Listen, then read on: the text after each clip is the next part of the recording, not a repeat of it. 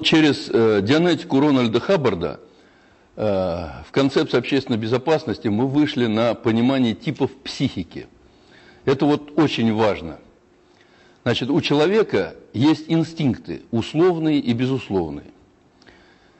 И они обусловлены, генетикой нашей человека. Значит, у человека есть привычки, автоматизмы, выработанные в ходе его жизни, так сказать, деятельности. У человека есть разум. И у человека есть интуиция. Я понимаю, что сейчас вот во вводной лекции всего не расскажешь. Интуиция у нас будет предмет отдельного разговора. Но пока, скажем так, вот интуитивные прозрения там, или то, что называется совестью хотя бы вот для первого раза вот, восприятие такое, я уж не говорю сейчас о Боге и так далее.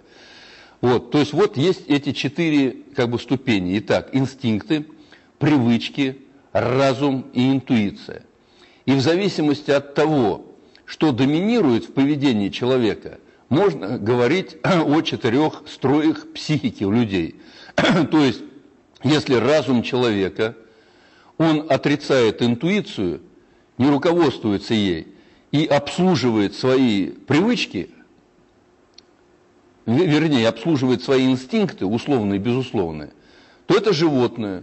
То есть он вроде бы облик человека, а он животное. То есть вот хочу есть, хочу женщину, он убьет, изнасилует там, и так далее.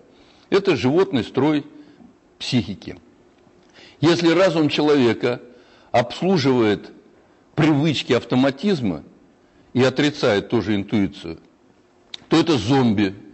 То есть вот он привык так, он встает утром, чистит зубы, идет как по программе, значит, крутит ручку своего станка, там, вечером выпил, значит, кружку пива, там, значит, переспал. И так. Вот этот зомби, он крутится в этой круговерте.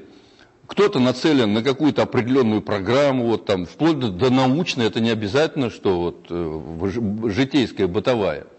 Это люди такие зомби, они, то есть, по рельсам, по программе идут. Если разум человека умело управляет привычками, автоматизмами, инстинктами, но отрицает интуицию, это демон. Он наслаждается своим умом, своей волей, какой он весь из себя. И человек только тогда состоялся в качестве человека и обладает человечным строем психики, когда он умело управляет инстинктами, привычками, но в деятельности своей руководствуется интуитивными прозрениями, то есть, вообще говоря, совестью, что у каждого человека есть. Вот исходя из этого можно говорить 4 строя типа психики, то есть человечный, демонический, зомби и животный. И еще есть 5-й строй, это опущенный ниже животного. То есть в нашем обществе сейчас есть люди, которых и с животными-то сравнивать плохо. Животные гораздо лучше себя ведут. Это те, которые употребляют алкоголь, наркотики. Вы видели, то есть от них уже и от животного ничего не осталось. То есть это опущенные ниже, значит, даже животного уровня. Вот. В основном это те, кто одурманивают свой разум, исходя из того, что даже угнетают сами себя вот ниже животного. То есть опущенные, так их назовем. Вот эти 5 типов психики есть. А теперь, исходя из этого, можно сказать вот о чем. Определяющим в поведении человека и в принятии им решений, в том числе и в управленческой деятельности, является не сумма его знаний, что он знает в голове, а тот тип психики, к которому он принадлежит, то есть тот склад психический, которым обладает человек. Пример такой впечатляющий. На мой взгляд, во всяком случае. Вот Гайдар, он что, не умный? Нет. Он ведь знает много, прочитал, знает интегралы, дифференциалы, там, высшую математику, экономику.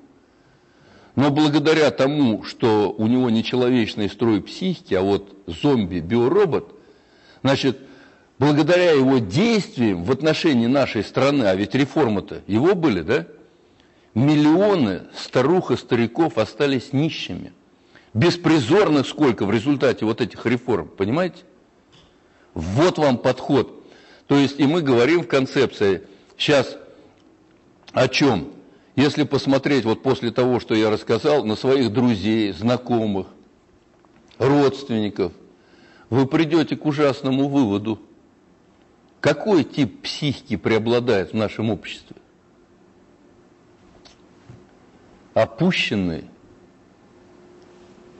животный и биороботы. Единицы, немногие, демонический строй психики. И уж совсем немного с человечным строем психики. Причем крен идет в какую сторону? Все больше и больше. Вот та культура, в которой мы живем, она формирует кого? Как раз вот людей с животным строем психики. Бери от жизни все. Лозунг это, пепси-кола-то там. Или что вот это, рекламу-то. Ты имеешь право там и все эти слоганы из 3 слов дурацкие, иначе их не назовешь. Они формируют из наших детишек, значит, внуков и так далее, вот этих биороботов и так далее. Я почему это говорю, что вот понимая эти типы психики, речь идет, в частности, мы поднимали проблему соотношения иудаизма и саентологической церкви, то есть это глобальная мафия, она предусматривает сейчас уничтожение еврейства, в том числе и с глобальное обрезание, то есть Холокост, в воспитанию людей ненависти и замена их на адептов саентологической церкви. Глобальная технология на мировом уровне. Причем вот этих центров саентологических по нашей стране полным-полно, то есть они наползают, идут, готовят этих людей. Вот. Значит, эта проблема рассмотрена очень подробно в концепции общественной безопасности, в частности, книга так и называется «Приди на помощь моему неверию». Вот это критика дианетики Рональда Хаббарда и его учения о типах психики. А то, что касается типов психики, это работа, она называется, первоначальное название «От матриархата к человечности», а второе название, более точное, «От человекообразия к человечности». Там в том числе и соотношение полов рассматривается, вот мужчины и женщины. Потому что, оказывается, психологически, через инстинкты, мужчина подчинен женщине.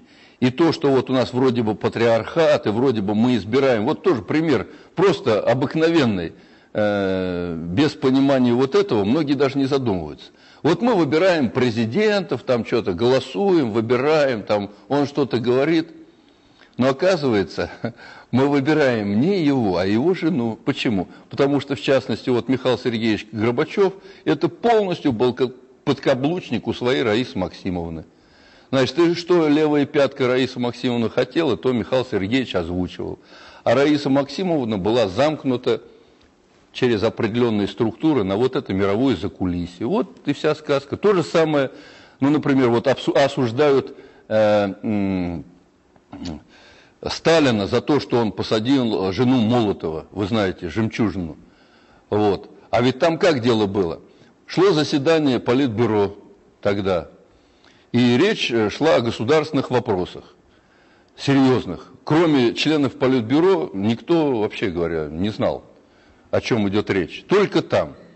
И вдруг разведка Сталину докладывает, что вот из-за рубежа, что тема разговора известна, значит, в определенных кругах там, значит, на Западе. Он собрал всех членов Политбюро и говорит: так, кто сказал? Были вот только здесь, все сидели. Кто сказал? Ну, все молчат. Он говорит: расстреляю всех. Всех расстреляю. И Молотов был вынужден признаться, что он в постели, значит, рассказал жене вот эту штуку. Ну что, она была замкнута, так сказать, вот через еврейскую эту вся систему, значит, туда. Ну, она была посажена, значит, вы знаете куда. А это предоставляет Сталин, демон, там еще что-то, то есть нехороший человек, понимаете. А это же, причем Молотов он, вы знаете, не тронул. Вот, поэтому знание этого позволяет осознанно относиться к окружающей действительности. А не понимая этого, мы кажется, вот кто там управляет и так далее. То есть эти вещи все надо знать. Так дальше, вот после всего этого возник вопрос: а как? Каковы методы, способы управления? Если мы хотим добиться быстрого результата, то его можно решить силой. Быстро добьешься, можно завоевать страну, но тогда народ уйдет в леса, партизанить будет. То есть это как бы очень проблематично. Можно применить другой способ. Можно народ опоить винищем, когда он не будет ничего понимать. Это называется оружие геноцида. Такой способ тоже есть управление. Можно еще более устойчиво применить оружие. Это экономическое оружие. Давать взаймы вождю племени, а расплачиваться уже будут дети и внуки вождя.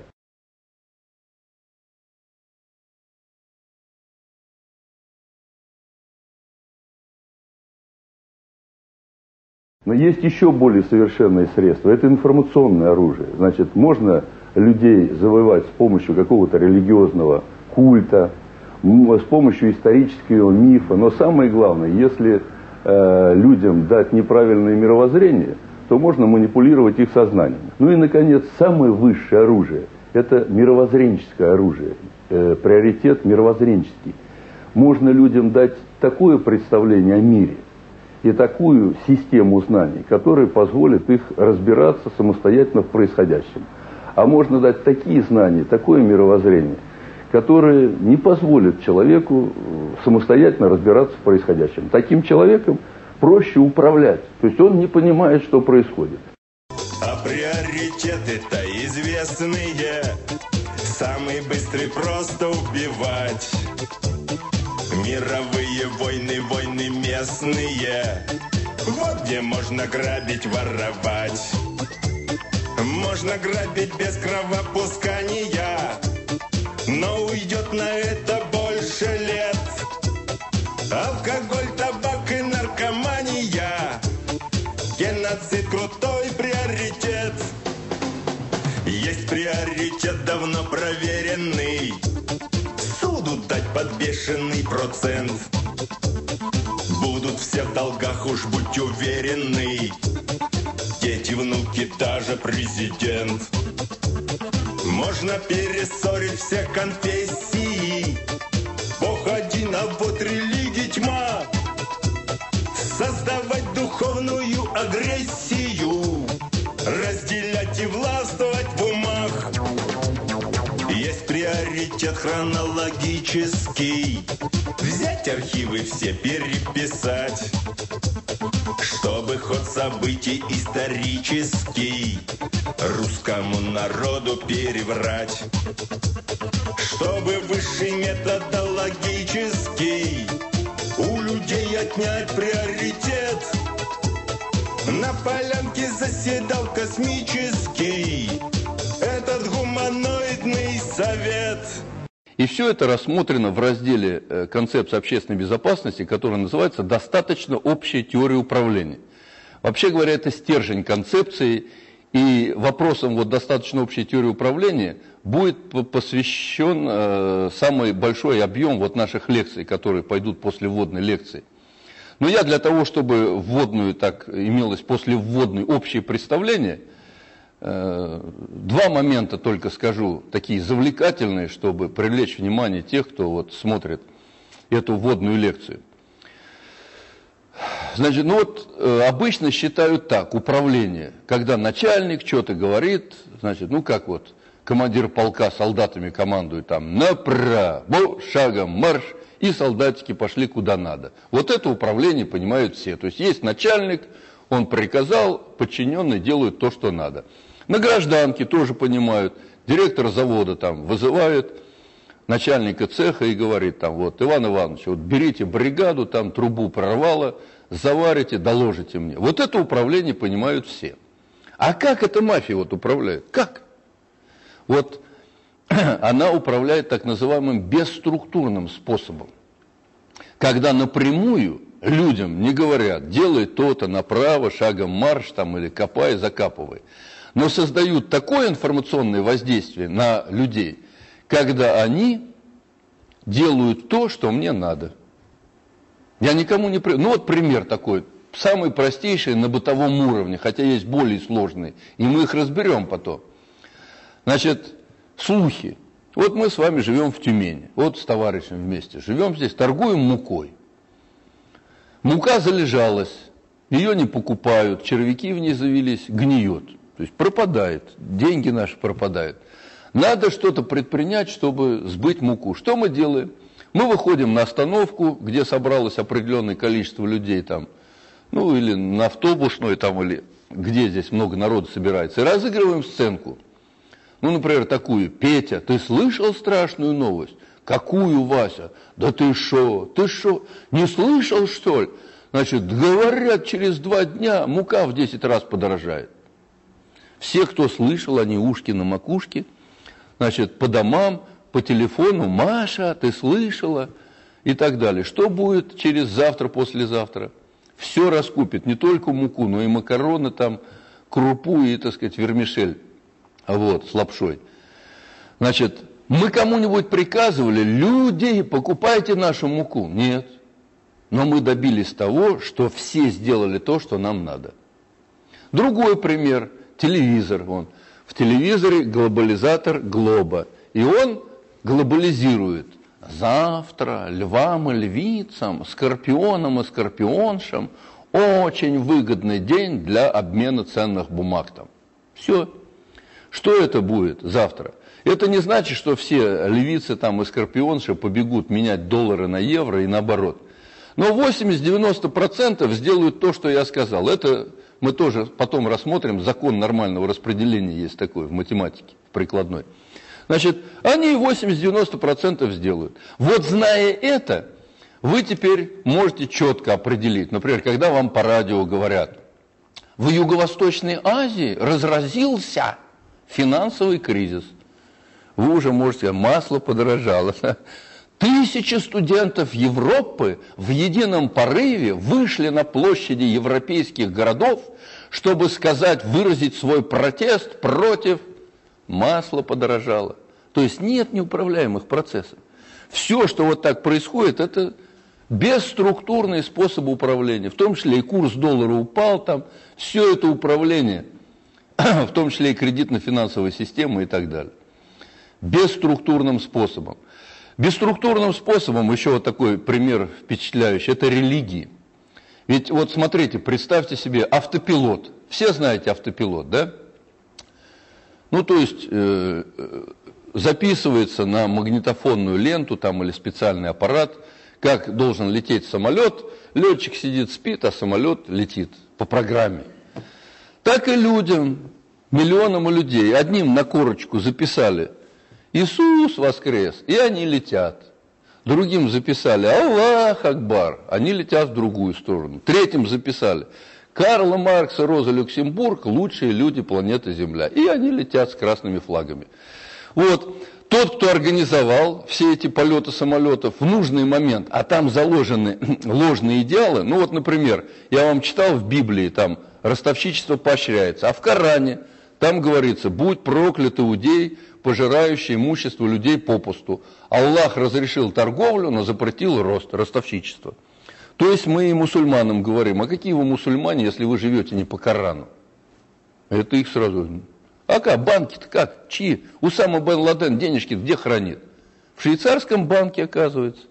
То есть ты какой же ты мусульманин, там и священную войну ведешь? То есть ты же их инструмент. Вот. Они сталкивают, и за счет этого столкновения самолетов решают свои проблемы. То есть денежки наживаются, так сказать, сбывают оружие, напряженность. Поэтому революции так создаются и так далее. То есть вот все это инструменты управления. Другой впечатляющий пример из достаточно общей теории управления, еще одно кривое зеркало. Это то, что нам говорят 3 независимых ветви власти.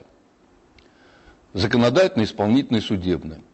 Ну, чтобы было не скучно, вот я еще первый раз встретился с Григорием Алексеевичем Явлинским в 96-м году в январе месяце. То есть вот только когда их избрали, в 95-м, помните, были выборы, и вот в 96-м году. Ну, я ему говорю: вот, Григорий Алексеевич, вот вы считаете, вы высшая власть в нашей стране. Он: да, мы высшая власть, мы изобретаем законы, исполнительная их должна исполнять, а судебная следит за порядком. Я говорю: у меня к вам маленький вопрос. На каком основании вы изобретаете ваши законы? Они говорят: что от химической реакции в вашем мозгу получаете, что ли? С ним была эта депутатка, которая его потом предала, Елена Мизулина. Она говорит, как это? Я говорю, вот так. То есть, если депутат утром, идя в Думу, съел бутерброд с колбасой, у него мясная реакция хлынула в мозги, и он изобрел один закон. А если депутат съел бутерброд с сыром, запил кефиром, кисломолочное хлынуло, и он другой закон. Она говорит, интересно. А ведь действительно, вот смотрите, ведь мы с вами живем по законам, которые изобретают вполне конкретные люди, сидя в Государственной Думе, так ведь? Они там конкретные люди. А на основании чего они изобретают законы? То есть один говорит, я считаю, налог должен быть такой. А другой его стаканом в морду и говорит, а я считаю, налог должен быть такой. А почему этот считает вот так, а этот считает вот так? А ведь они руководствуются теми идеалами, которые сидят у них в голове, которые им заложили. А идеалы-то какие? Почему у нас разные фракции? У Зюганова какая идеология? Марксистская. Он голосует за одно. А у Жириновского какая? У него либерти, якобы демократическая. У вашего яблока, говорю, кисло-сладко-яблочное. Значит, и так далее. То есть речь идет о чем? Вот вам принцип «разделяй и властвуй». То, что они поделили все, да? И они между собой ругаются. Тот, кто этот собачник организовал, он смотрит, говорит, давайте собачьтесь. Вот в результате этого, значит, склока они там изобретают эти законы. Но важно-то понять, что получается, что над законодательной властью есть более мощная власть идеологий, которые закладывают в головы. И они эти идеологии реализуют. То есть, получается, есть какая-то идеологическая власть, а нам про нее никто ничего не говорил. А идеологии откуда берутся? Они чего, с неба, что ли, падают? Падают, только очень редко. Значит, и вот тут-то мы вышли на понятие концептуальной власти. Концептио в переводе с латыни на русский означает система взглядов на что-либо. Применительно к жизни людей это ответ на простой, обыкновенный вопрос. Люди, как мы будем между собой жить? Вот как мы будем жить в России, в мире, в области, там, в семье, значит, в городе? Как мы будем между собой жить? И в пределе есть всего две концепции, две системы взглядов. Одна концепция добрая, хорошая, когда, ну вот чтобы сразу отложилось, у русских всегда власть это кулак, да еще кое с чем.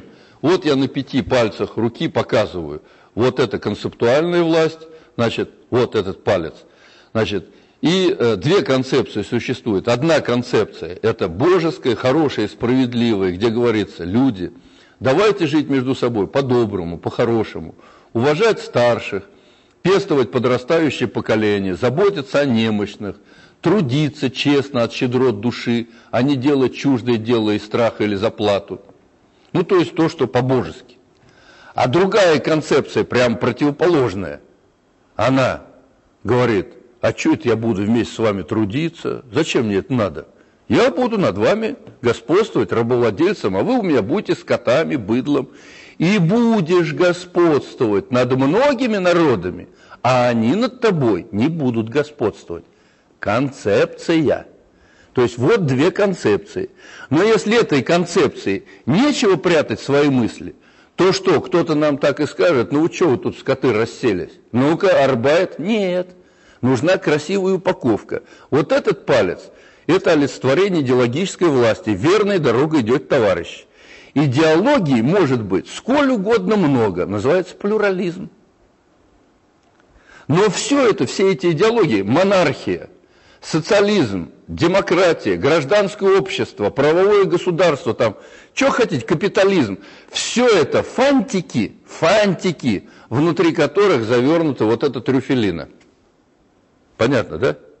То есть глобальная невольническая цивилизация, а это только фантики. А дальше идет законодательная, исполнительная и бессильно-судебно-следственная власть. То есть реально в жизни людей присутствует 5 видов власти. А нас с вами дурят, говоря о 3 независимых, и скрывают самое главное – концептуальную, идеологическую. Чтобы это запомнилось, рассказываю сказку «Быль».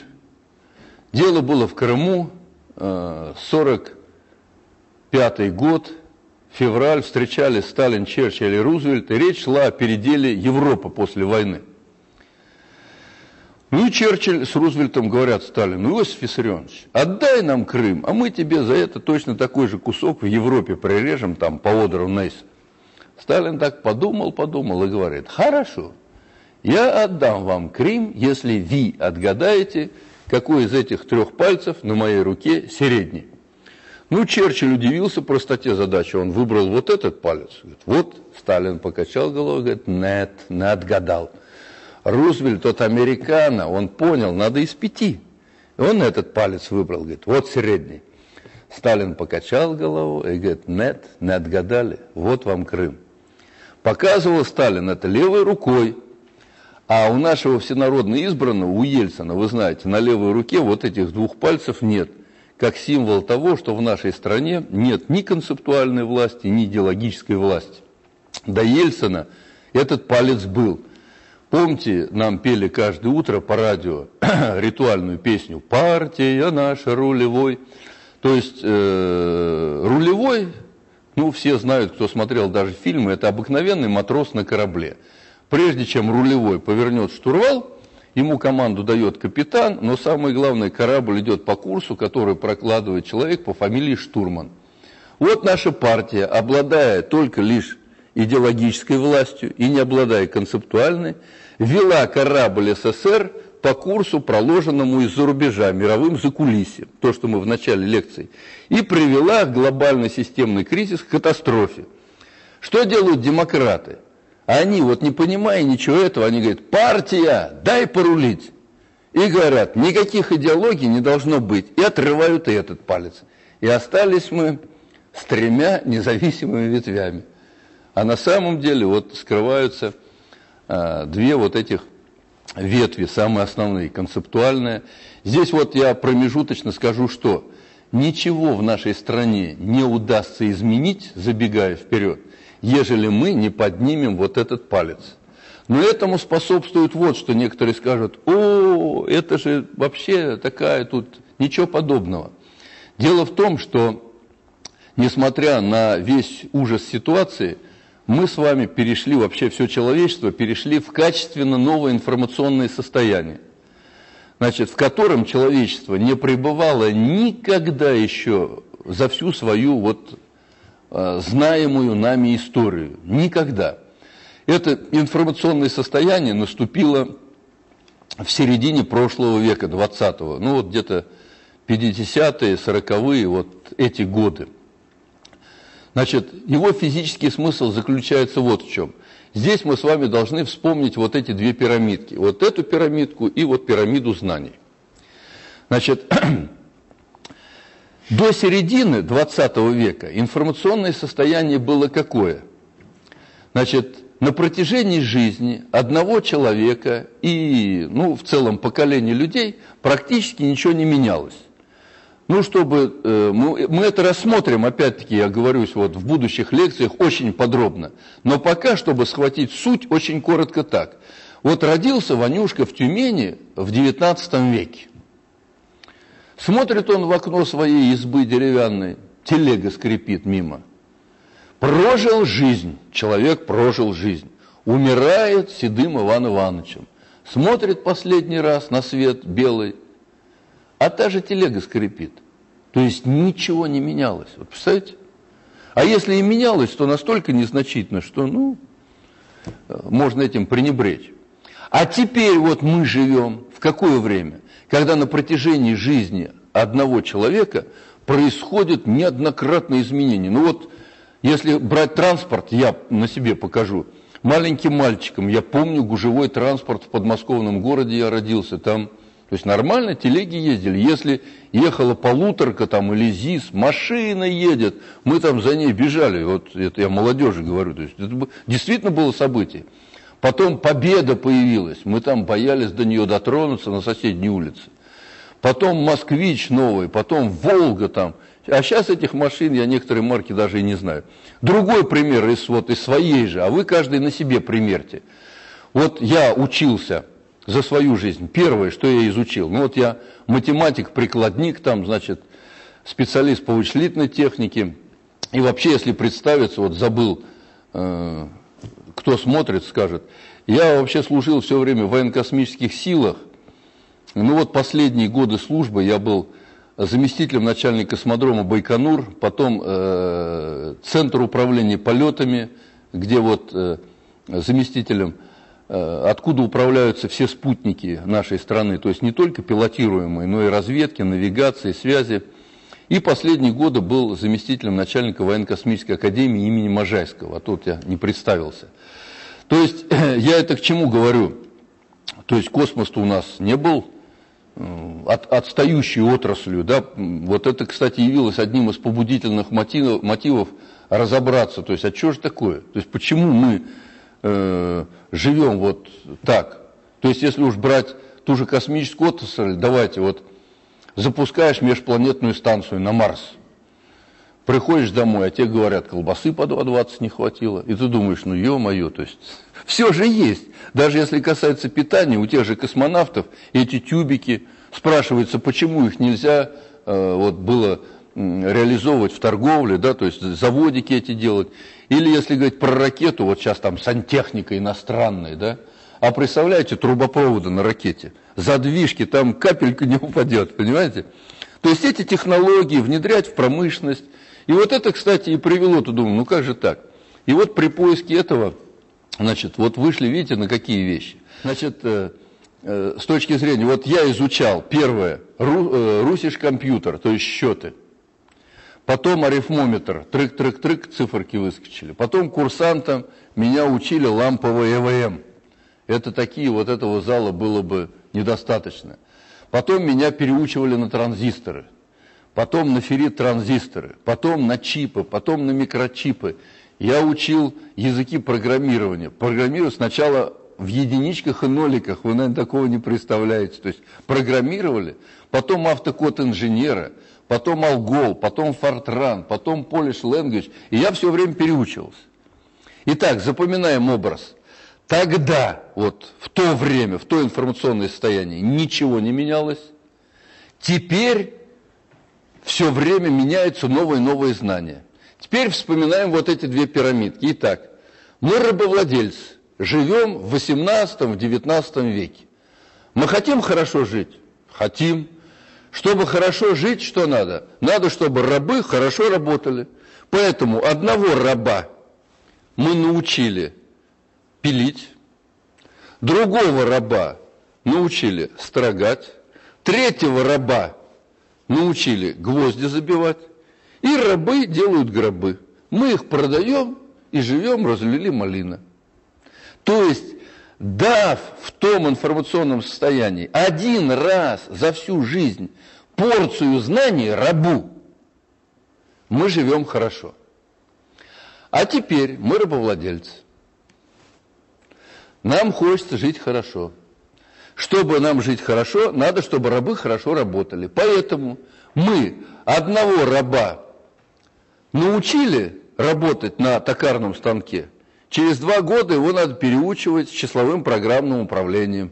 Потом через 5 лет надо переучивать на новый язык программирования. Ухватили мысль. То есть в новом информационном состоянии рабам время от времени надо давать новые знания. Но давая рабам новые знания, они перестают быть рабами. А с точки зрения вот этих пирамид, что происходит?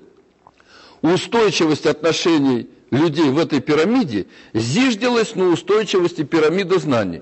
То есть каждый сверчок знает свой шесток. То есть знаешь свое, и все, и сиди, не чирикай. А теперь получается, что с шестков вот в этой пирамиде знаний рабы, как червячки, стали проникать туда. Все наверх, наверх, наверх.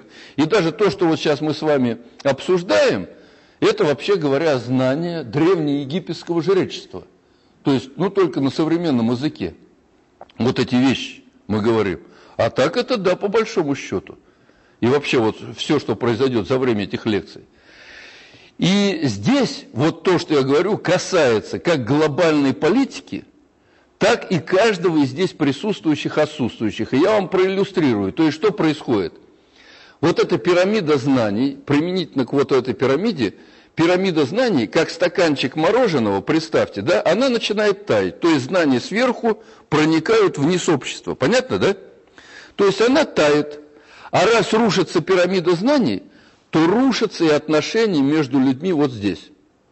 Ведь Белинский сказал, толпа – это собрание людей, живущих по преданию и рассуждающих по авторитету. Задаю, в том числе и в телекамеру. Вот у вас авторитеты сейчас сохранились? Раньше были там Карл Маркс, там, значит, генеральный секретарь. Сейчас, видите, все размыто, точно ведь? И авторитетов, во всяком случае, во власти никого нет. Ни глава государства уже не авторитет, а предания. Это исторические мифы. И даже то, что мы знали, уже сейчас пересматривается, и тоже идет крушение исторических мифов и догматов. То есть толпа перестает быть толпой и становится народом. Вот вам пример этого. А то, что касается наглядно, значит, на глобальном уровне и на уровне судьбы каждого человека, вот это новое информационное название мы назвали законом времени. Смотрите, ведь человечество сейчас в ходе глобализации представляет из себя подводную лодку. Вот если взять образ такой, вот Земля, на ней живут люди. И вот с точки зрения этих пирамидок, то, что я рассказал, да, это подводная лодка. Каждая страна – это отсек. Один – Индия, там, другой – Пакистан, третий – Афганистан, четвертый – Россия, пятый – Штаты, Япония и так далее. В ходе глобализации раньше эти отсеки были автономными. При глобализации их свинчивали, да? То есть соединяли. И сейчас эти отсеки пронизаны трубопроводами газа, нефти, связи, интернета, электричества, торговли, туризма. Все, подводная лодка собрана. Но за счет вот этого крушения этих пирамид на подводной лодке возник бунт. Показываю на примере, вы все это знаете. Первый – Индия и Пакистан. Они, как червячки, проникли в высшие туда знания и тоже овладели технологиями создания ядерного оружия. И в Индии и Пакистане, вы знаете, есть ядерное оружие. Но в Индии англичане, а тогда была база глобального предиктора этой глобальной мафии, это вот Англия, владычица морей. Значит, там же заложили мину какую? В Пакистане ислам, а в Индии индуизм, да? То есть разделяй властвуй. И они говорят, война до победного конца. Пакистан, мы за Аллах Акбар, а эти говорят, а мы хари-хари. И все. И говорят, будем воевать. Это мафия, которая руководит подводной лодкой, то есть глобальный вот этот, посылает туда Тони Блэйра. И Тони Блэйр их уговаривает, вы чего, дурачки, вы подводную лодку взорвете? Они говорят, война до победного конца. Кстати, Тони Блэйр не справился, кто там порядок навел? Информация к размышлению. Путин, помните? Но это как бы забывается, а я вам говорю, да. То есть тогда вот был конфликт буквально в прошлом году. Сейчас это записывают 2004. Вот. Вот вам, пожалуйста, другой пример. Северная Корея, Ким Чен Ир. Он тоже ядерную бомбу изобрел, проник в знаниях туда, червячок, да, сделал. Жрать нечего в Корее, он говорит, американам, штатам, говорит, так, если вы рис мне привозить не будете, я нанесу по вам ракетный удар. Вот вообще говоря, я так, чтобы не скучно было, но вообще это вот. И там с ним начинают считаться, он шантажист и так далее. Это глобальная политика. Теперь, как касается, то есть на подводной лодке бардак, кризис. То есть эта концепция, разделяя власть, у себя изжила. Как это касается каждого из нас? А на примере наших детей, смотрите, речь идет о 12-летнем образовании. Почему? Потому что учителя говорят, значит, мы учили вот до этого момента древние века, средние века, учили там СССР, а теперь нам надо учить период ельцинизма, ельцинизма. Значит, нам времени не хватает. Надо удлинять часы истории. То же самое остальные учителя говорят, а нам по физике надо новые. И они говорят, надо удлинять процесс обучения. И речь идет о 12-летнем образовании. Хорошо это или плохо? Ну, хорошо и плохо – это факт. То есть это, от него никуда не денешься. Вопрос, как к нему относиться. А мы говорим, что через 2-3 года надо будет изучать период другой, третий, тогда что, всю жизнь, получается, надо учиться. То есть речь идет о чем? Да, еще что важно понять. А за счет вот обновления знаний сейчас что происходит? Во многих колледжах, в институтах. Вот вас, такой пример, научили работать на компьютере, там, в вузе, да? Вы научились там на языке определенном все. Учили, вышли, а компьютеры эти отменили, электронные, стали плазменные, да? Или сейчас на биотехнологиях. И получается, человек говорит, а чего вы меня учили этому? Это ничего не надо. Забыть и выкинуть. Мне надо новое, но этого я не знаю. То есть речь идет о чем? Вот это новое информационное состояние привело к тому, что надо переходить от педагогики фактологической, то есть когда тебе дают факты, к педагогике методологической. То есть надо ребенку сейчас в школе дать метод освоения новых знаний, с которыми он соприкоснется по жизни, чтобы он самостоятельно мог ими овладеть. Принципиально иной подход.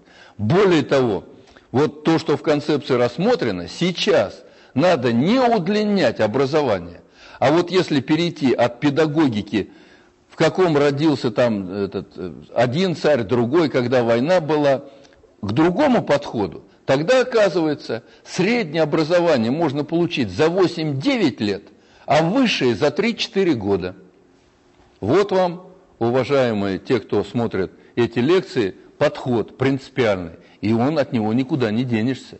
Иначе беда будет, потому что сейчас очень много всего нового, и человек не успевает все это переваривать. Оно же все есть. И если давать ему все эти факты, просто жизни не хватит. Значит, надо дать метод, когда он с чем-то соприкоснется, чтобы он мог разобраться и оценить, надо ему это, не надо и так далее. Вот. Но самое-то главное, я что хотел этим завершить. Вот несмотря на всю мерзость этой ситуации, их концепция, основанная на толполитарной системе и на дозированной подаче знаний, она терпит крах. То есть мы рабовладельцы. Чтобы нам теперь в новом информационном состоянии хорошо жить, мы должны рабам давать новые знания. Давая рабам новые знания, они выходят из-под нашего повиновения. Значит, рабам не надо давать новые знания. Но если мы не будем давать им новые знания, мы не будем лучше жить. Значит, чтобы нам лучше жить, имеется в виду рабовладельцам, нам надо давать новые знания. Но давая и так. Значит, у попа была собака, понимаете? Все.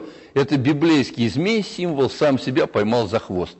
То есть неизбежен переход от этой концепции к этой концепции. И он обусловлен объективными причинами. Не удастся, иначе подводная лодка вся грохнется. Вот что я хотел сказать, значит, этим тезисом. Это мы тоже потом рассмотрим. Ну и, наконец, значит, вот следующее, это все, что связано с экономикой, так называемой, экономической наукой, рассмотрели. Там много чего, значит, и об этом у нас отдельные лекции будут по блоку экономических вопросов. Но во вводной лекции я остановлюсь тоже на таких нескольких завлекательных примерах, чтобы выправить некие кривые зеркала. Ну, начнем вот с чего? Значит, в экономике. Цена товара, она что-нибудь стоит? Вот пришли в лес, стоит сосна. Она что-нибудь стоит? Ничего она не стоит. Подошли к ней 3 мужика. Один говорит, ну что, мужики, спилим эту сосну и давайте ее толканем в соседнюю деревню там за 500 рублей. Другой говорит, да ты что, дурак, давай за 1000. А третий говорит, мужики, вы не правы. Ее можно там за 2000 вполне толкануть, эту сосну. То есть это что? Произвол, произволение. Значит, но воля может быть как хорошей, так и плохой. Зарплата, вот она от чего зависит? Чем она определяется? Она определяется тем же самым произволом. И я вам скажу, ну для примера, в Японии, чтобы вы знали, разница в оплате труда самого низкооплачиваемого работника на фирме и самого начальника фирмы, знаете, во сколько раз отличается? В 5 раз. В Западной Германии, вернее, в Германии теперь уже, в 15 раз. В Америке, вот по последним данным, где-то в 25 раз. А у нас вообще зарплату, вы видите, не платят.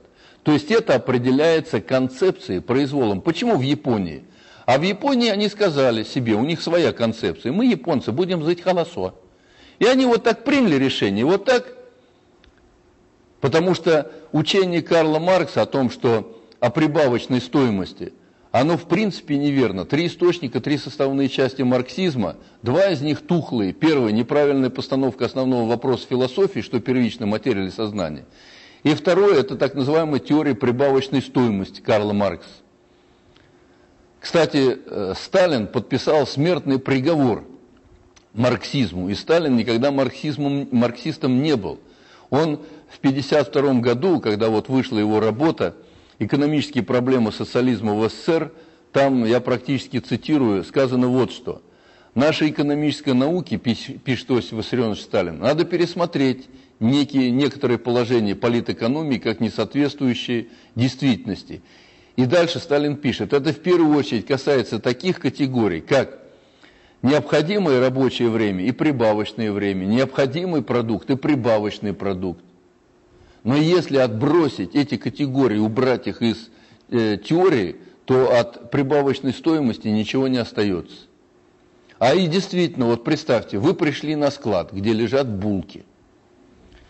Как провести черту между необходимыми булками и прибавочными? Где мера-то? Есть мера или нет? Что необходимое и что прибавочное? По булкам. Нету. А раз нет меры, получается безмерие. А тот же Ленин говорил, социализм – это контроль и учет.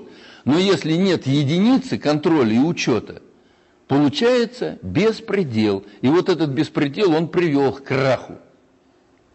Дальше, значит, вот я вам доллар уже показывал. Вопрос такой задаю всем. Кто из вас знает, по какой формуле определяется, что 1 доллар стоит сейчас 29 рублей, 32 копейки? Кто знает? Кто видел формулу? В школе учили нас этому или нет? Нет. И вы нигде не найдете этой формулы. Почему? А потому что ее нет. Ну, она же откуда-то берется. Вот мы же ходим по городам и видим там эти обменные пункты, эти циферки. Ведь их кто-то написал. Кто написал? И откуда все это берется? Так вот, я докладываю, есть так называемая процедура фиксинга Ротшильдов. Она действует с 1972 года.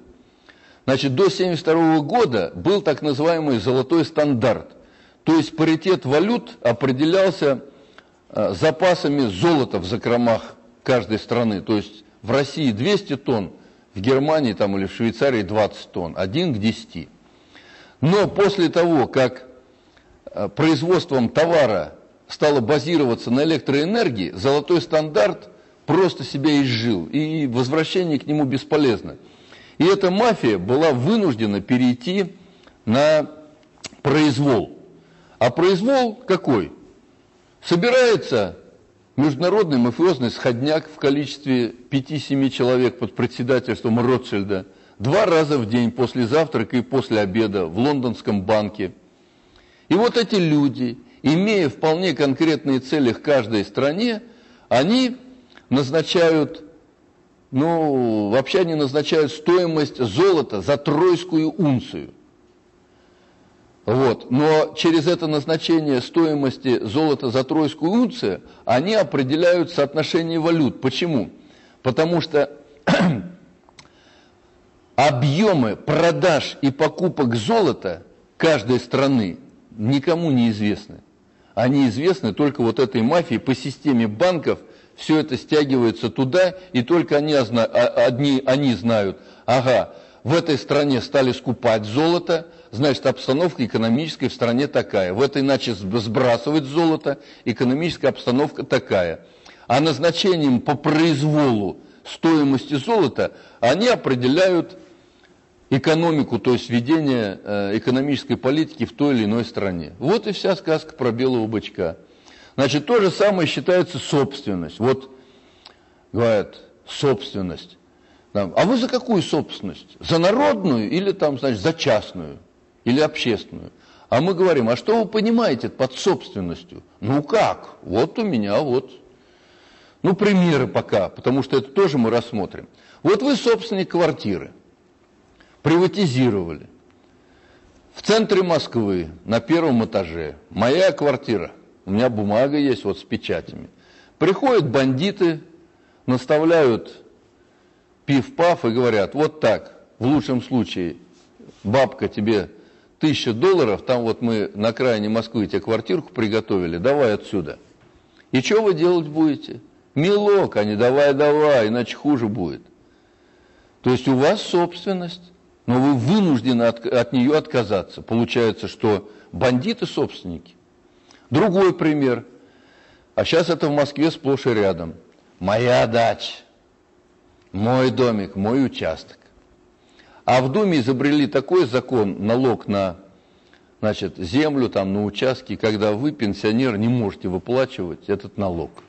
И чего? Вы продаете свой участок. Да даже в Москве это сейчас не так происходит. На электричке стоимость увеличилась, и пенсионеры уже не могут ездить. Им накладно там за 60, 70, 80 километров понабирали тогда этих участков, понараздавали, а сейчас они вынуждены все это. И все это скупают.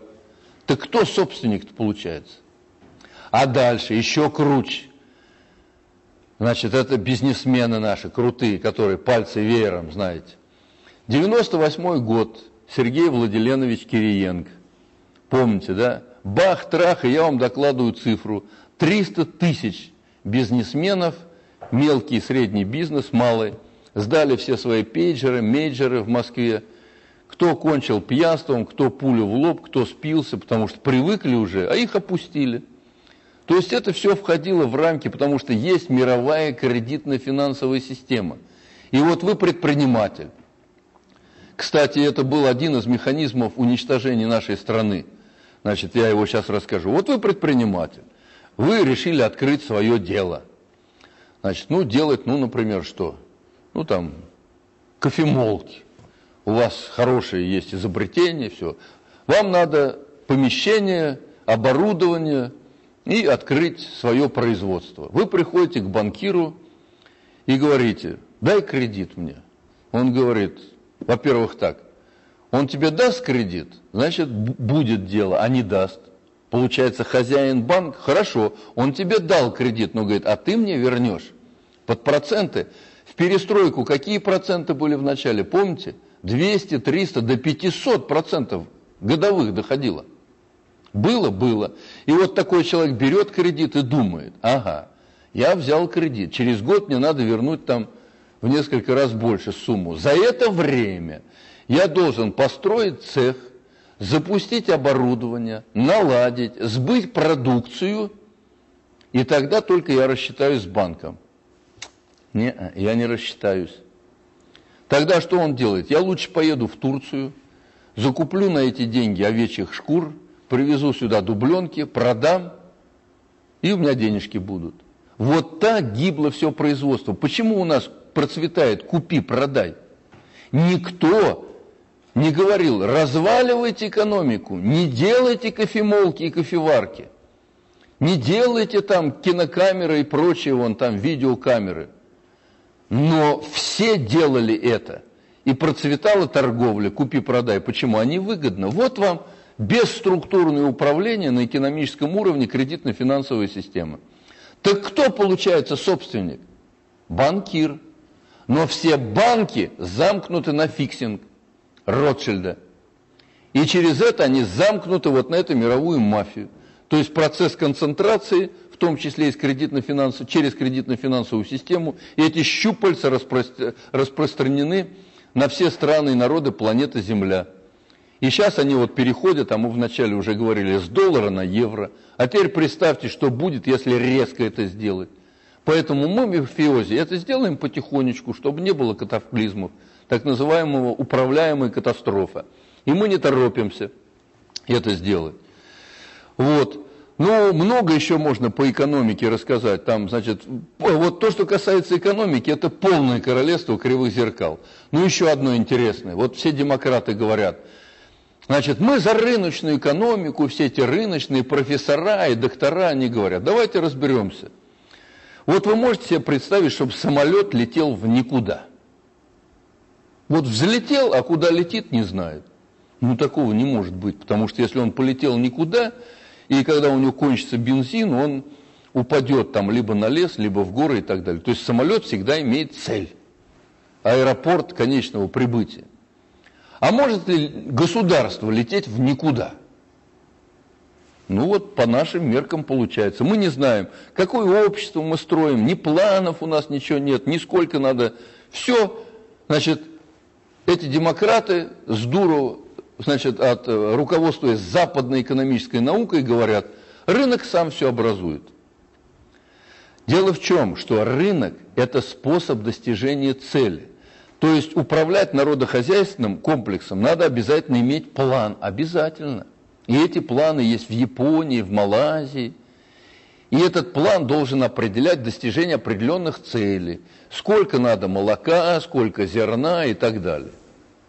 Значит, достигнуть план можно командно-административным способом. То есть, этому говорю, копай, закапывай, или, как Хрущев говорил, всем сеять кукурузу. Вот это командно-административный способ.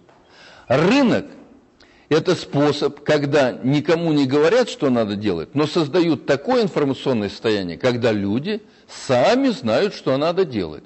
То есть рыночный механизм – это очень хороший механизм. Но это рынок всего лишь способ достижения цели. И когда противопоставляют плановую экономику рыночной экономике, противопоставляется цель, которую надо достичь, способу достижения цели. Или еще проще, город, куда мы должны прийти, противопоставляется дороге, по которой надо в этот город идти, что является чем? Шизофренией. Но вот этой шизофренией руководствуется вся наша экономическая наука. Сабалкиными, Аганбегянами, Гайдарами там, и прочими этими всеми докторами и профессорами экономических наук. Ну, и это учит студентов, все, вот этой дуристики. А на самом деле, как видите, это даже вот на пальцах объяснить, но мы еще к этому тоже вернемся. Вот это все рассмотрено. Ну и вот так я повторюсь, то есть спектр вопросов какой? В концепции общественной безопасности, и мы в последующих лекциях это будем рассматривать. Это мировоззренческие, философские вопросы, причинно-следственные связи, истории человечества в глобальном эволюционном процессе, достаточно общей теории управления, сравнительное богословие, сравнительный сатанизм, психология, экономика, новое вот информационное состояние, закон времени, ну и многие вопросы другие. Вот на базе этого будем делать выводы, что надо делать для того, чтобы выбраться из этой вот ситуации. То есть, если по этой концепции говорится, ну, принцип «разделяй и властвуй», то мы говорим, у нас принцип какой? Соединяем и здравствуем, все процессы взаимозависимы. Если по этой концепции, например, говорится, ну, надо через 4 года переизбирать там руководителя. А по этой концепции, а чего его переизбирать, если он нормально правит и все хорошо? Зачем? Для чего? Ведь поймите, механизм перевыборов, это опять так, вот мы правим страной.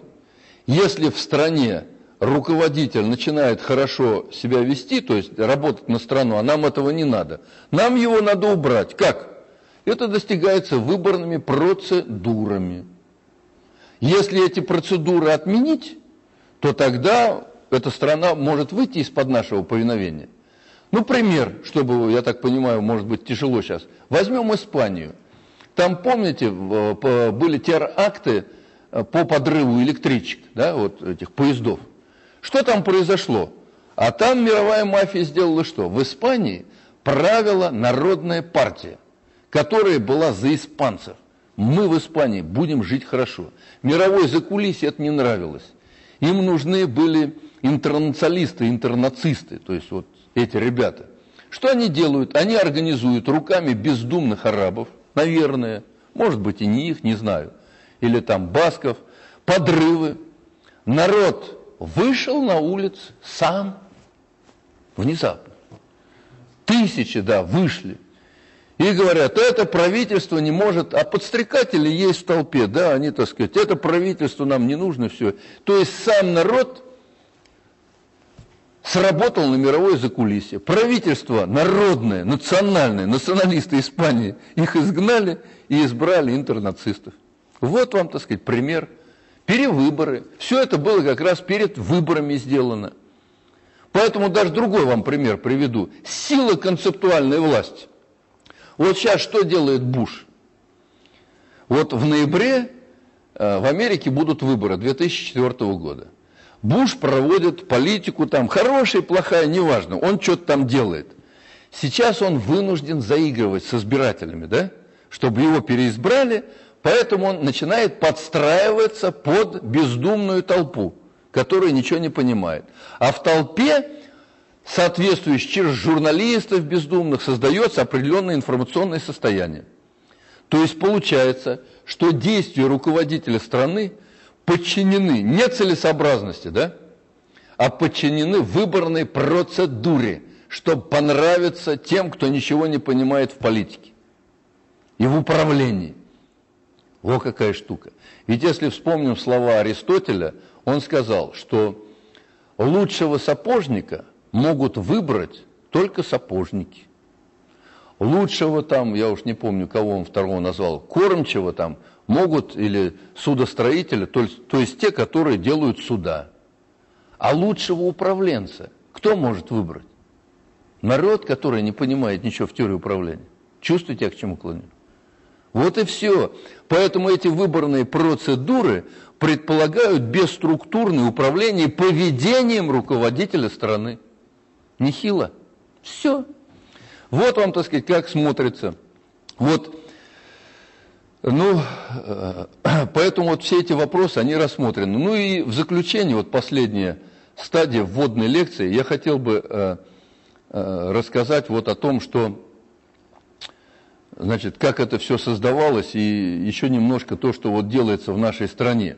Значит, многие задают вопрос о происходящих вот сейчас конкретно событиях. Мы уже начали разговор о Путине. То есть после того, что я рассказал, ведь роль Путина какая в этом деле? Надо знать вот какие вещи. Ну, многие считают, что Ельцин поставил Путина, поэтому вот он его преемник и так далее. Нет, дорогие зрители, Путин, значит, был всего лишь марионеткой по задумке Ельцина. И для того, чтобы это понять, надо знать вот что. Ну, Сергея Владиленовича Кириенко многие помнят. И вы помните, что Ельцин, вернее, Кириенко, что ли, сделал дефолт? Нет, это подготовили страну к этому краху, подвели Ельцин с Черномырдиным. Дальше они делают какой маневр? Этот наш Черномырдин, его уводят в сторону, ставят этого мальчика киндер-сюрприза Кириенко, на него все списывается, и Кириенко получает заслуженный отпуск в Австралии, там и должность соответствующая. И обратите внимание, Ельцин пытается поставить Черномырдина назад. Ну, не получилось. Помните, да? Пытался. Вот это запомним. Дальше надо знать вот что. Вот это очень серьезно, сейчас я расскажу. Вот по отношению к нашей стране захвата был такой многовариантный сценарий развития событий. Вот представьте, мы это самая мафия, мы захватываем Россию. Мы понимаем, что для удержания миллионов людей в повиновении надо дать им какую-то большую идею. Какую идею? Мы можем до конца знать, вот, что русские примут? Нет. Но мы можем предположить. Что мы можем предположить? Первое. Устав от этого брежневского маразма и так далее, русские могут захотеть демократии. А нам не важно же, кто будет сидеть в Кремле, там какая партия, мы о партиях тоже потом поговорим. Нам важно, чтобы на запад рекой лилась газ, нефть, там лес, золото, уголь и так далее. Вот. Поэтому кто сидеть будет не важно. Важно, чтобы цели выполнялись. Поэтому на демократическую жилу мы ставим кого? Гайдара, там, Явлинского, Хакманаду эту, потом, значит, Немцова, там, в общем, всех демократов. И их тасуем между собой, в зависимости от того, кто там из них авторитетнее, Чубайса, Бурбулиса там и прочих. А вдруг демократия не пойдет? Русь страна, там еще сильны марксистские настроения, старики будут. Поэтому второй сценарий марксистский. Значит, если назад захотят светлое марксистское прошлое, на эту жилу поставили Зюганова, Тюлькина, там, Ампилова и так далее. И помните, Ельцин, он-то не понимает этого, конечно, ничего, он говорит: я, понимаешь, запрещаю компартию. А ему говорит: Борис Николаевич, не торопись, то есть она еще нам пригодится. Он говорит: я разрешаю. И компартию сначала разрешили, потом, вернее, сначала запретили, потом разрешили. Дальше, а вдруг и это не пойдет, вдруг разберутся с этим мраком марксизма.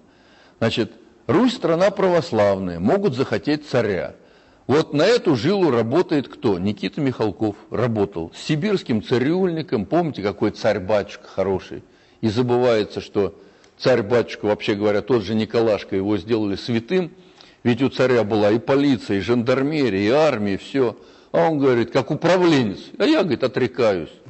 Тем самым обрек страну, вот смотрите, сколько крови пролилось. Нет бы порядок навести, если он хотел, был бы управленцем. А его охмурила кучка масонов, которые, так сказать, его вокруг пальца обвели. В результате этого белые казаки убивали красных казаков. И наоборот, в куски наша страна сколько натерпелась, сколько людей погибло.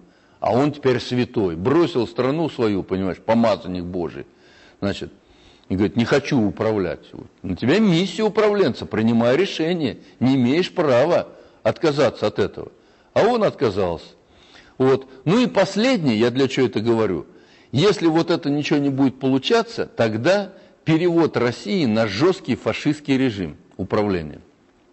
Более того, этот жесткий фашистский режим, эта мировая закулиса хочет перевести все страны и народы планеты Земля. Вот это как бы новое во вводной лекции.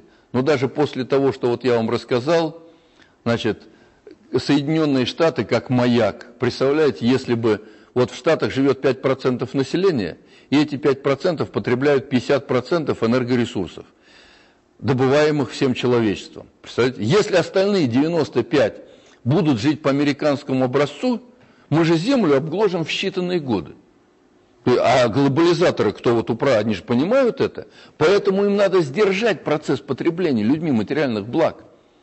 Кстати, это явилось основанием так называемой революции 17 года. Они уже к этому подошли еще к концу 19 века. Они поняли, что в конце 19 века капитализм снял запрет с потребления людьми материальных благ. То есть сословный строй, который был до капитализма, феодальный, он сдерживал. То есть у крестьян щи да каши пища наша, ой, лапти мои лопаточки, а у графов, там, князей, помещиков, новые замки, кареты. А при капитализме стали появляться купцы из народа, Демидовы, там, да, и они говорят, а я тоже хочу. И они поняли, что если дальше так пойдет, то не хватит на всех. И для этого им подошло учение марксизма. Почему они стали раскручивать Карла Маркса, его же не сразу раскручивали. Почему и Ленина, кстати, из Швейцарии Ленин-то приехал. И в пломбированном вагоне. То есть наша страна была избрана плацдармом для запуска мировой революции и установления этого псевдокоммунистического общества на всей планете Земля. То есть, возвращаясь вот к этим двум концепциям, речь идет о чем? Смотрите. Вот есть несправедливая концепция и есть справедливая. Они обнажены. И одни сторонники справедливой концепции, другие сторонники несправедливой концепции. Но сторонники несправедливой делятся на две части. Одни, которые открыто это делают. Кто это делает открыто? Чубайс, Хакманада это, да? Там, значит, Немцов, они, по крайней мере, открыто говорят. Гораздо опаснее кто? Мы их называем психтроцкисты. Которые не говорят открыто. Они понимают, но они хотят эксплуатировать идеалы справедливости в своих интересах. И это делают как раз марксисты-зюгановцы. Вот в чем вся штука. Они прикрываются лозунгами, отстаивают тоталитарную модель. При ЦК КПСС кто было наверху-то? Путевки кто? Народ, что ли? Собственность. Разве мог, значит, ну, так скажем, коллектив фабрики снять директора завода или еще чего? Да ничего они не могли. То есть надо было идти куда? в партком, в правком и так далее. Там, то есть, была та же самая толполитарная пирамида. Вот в чем опасность. И только вот это открытое построение справедливого общества, оно как раз говорится в концепции общественной безопасности. Вот это тоже важно знать. Но я для чего это вот рассказал? В этом многовариантном сценарии развития событий, значит, о Путине. То есть у этой мафии, вообще говоря, ну, закончим с 17-м годом, то есть Ленина они прислали, значит, в пломбированном вагоне, и Лейба Давидович Бронштейн, по кликухе Троцкий, его на белом пароходе из Штатов привезли в Питер. И вот эта кучка, она запустила процесс мировой революции. И вы помните, революция должна была состояться не только в России, но она была в те годы в Мексике, в Венгрии, в Монголии, в Германии. Но Ильич, он пресек процесс этой революции заключением Брестского мира, тем самым не выполнив возложенные на него обязанности. То есть конница-то, помните, должна была идти и на Варшаву, там, и все это, сказать, а он не стал этот раздувать, то есть ограничившись в одной стране, за что был уничтожен руками Надежды Константиновны Крупской. И его дело должен был продолжить Лейба Давидович, значит, под кличкой Троцкий. Но Лейба заболел, и управление страной перехватил Сталин. А Сталин был внедрен в марксистское движение, значит, есть все основания считать главным разведывательным управлением русской армии, потому что здесь еще об этом мы когда-нибудь поговорим, о роли спецслужб в жизни нашей страны. И были долгие годы понимания и отстройки от этой глобальной мафии. То есть ведь Сталину досталась после Ленина разгромленная, разбомбленная после революции страна. После Сталина осталась супердержава номер 1 или номер 2, это как хотите, понимаете. Это еще большой вопрос, кто был сильнее. По темпам мы опережали Соединенные Штаты Америки. Причем лично у Сталина после него осталось 2 костюма, один повседневный, другой парадный, стоптанные сапоги козлиные и штопанные носки. Все, ни дач на Канарах, ничего у него не было. Значит, это человек, который работал с утра до ночи, так сказать, знал всех конструкторов по имени-отчеству. Вот. И не сравнить с этими негодяями-управленцами, которые пустили страну по миру, так сказать, все разложили, так сказать, и имеют дачи там. И, ну, я думаю, это очевидно нормальным людям, всем нравственным. Так вот, я к чему это говорю? Вот у этой мафии задача сдержать потребление людьми материальных благ, процесс потребления людьми материальных благ.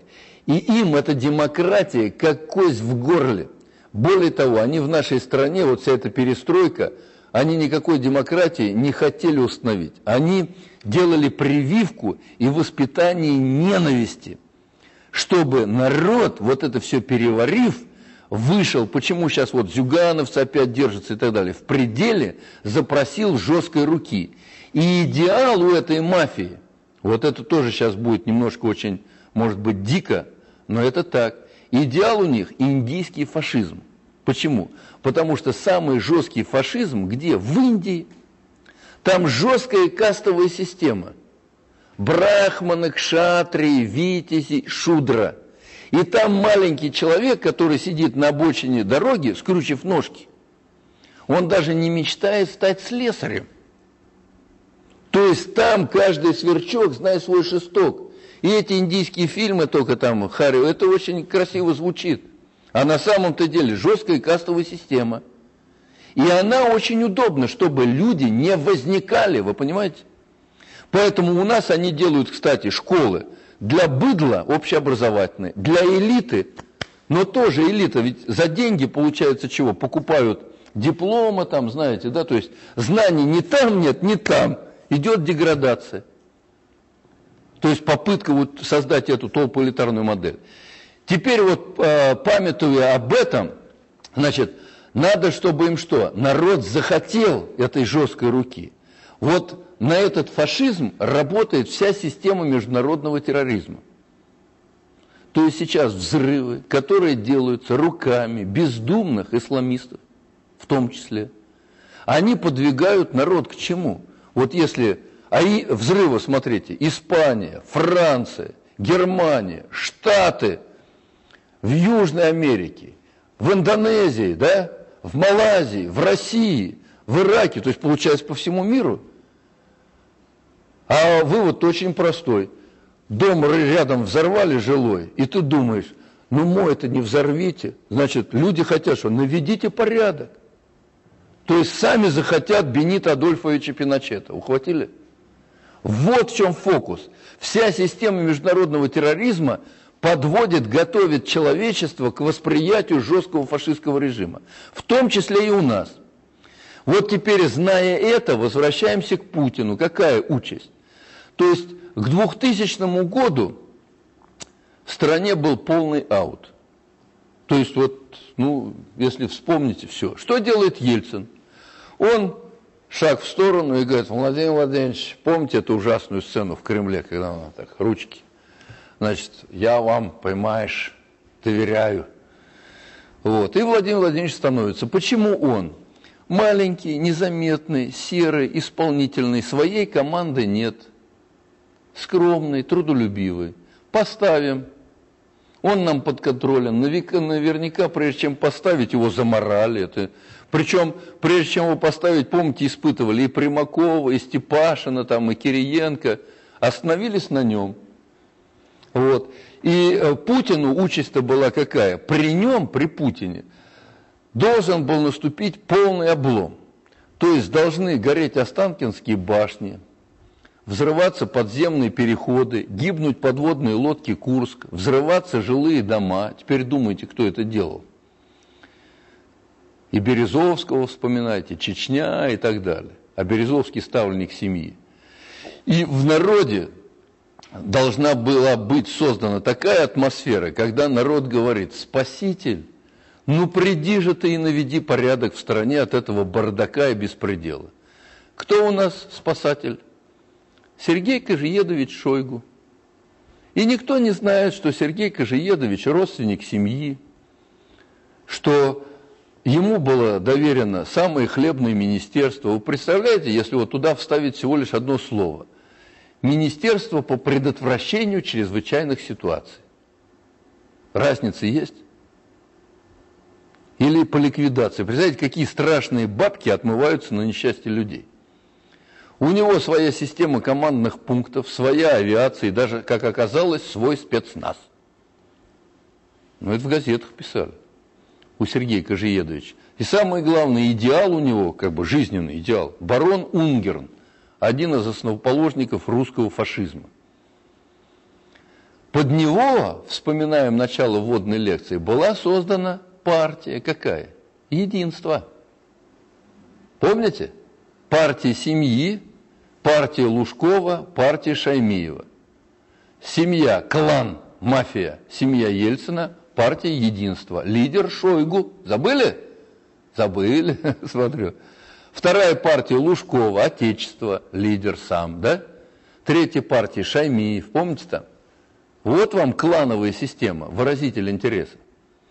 Вот. Это все было в нашей газете опубликовано, значит, еще 2 года назад и доведено в том числе Путину.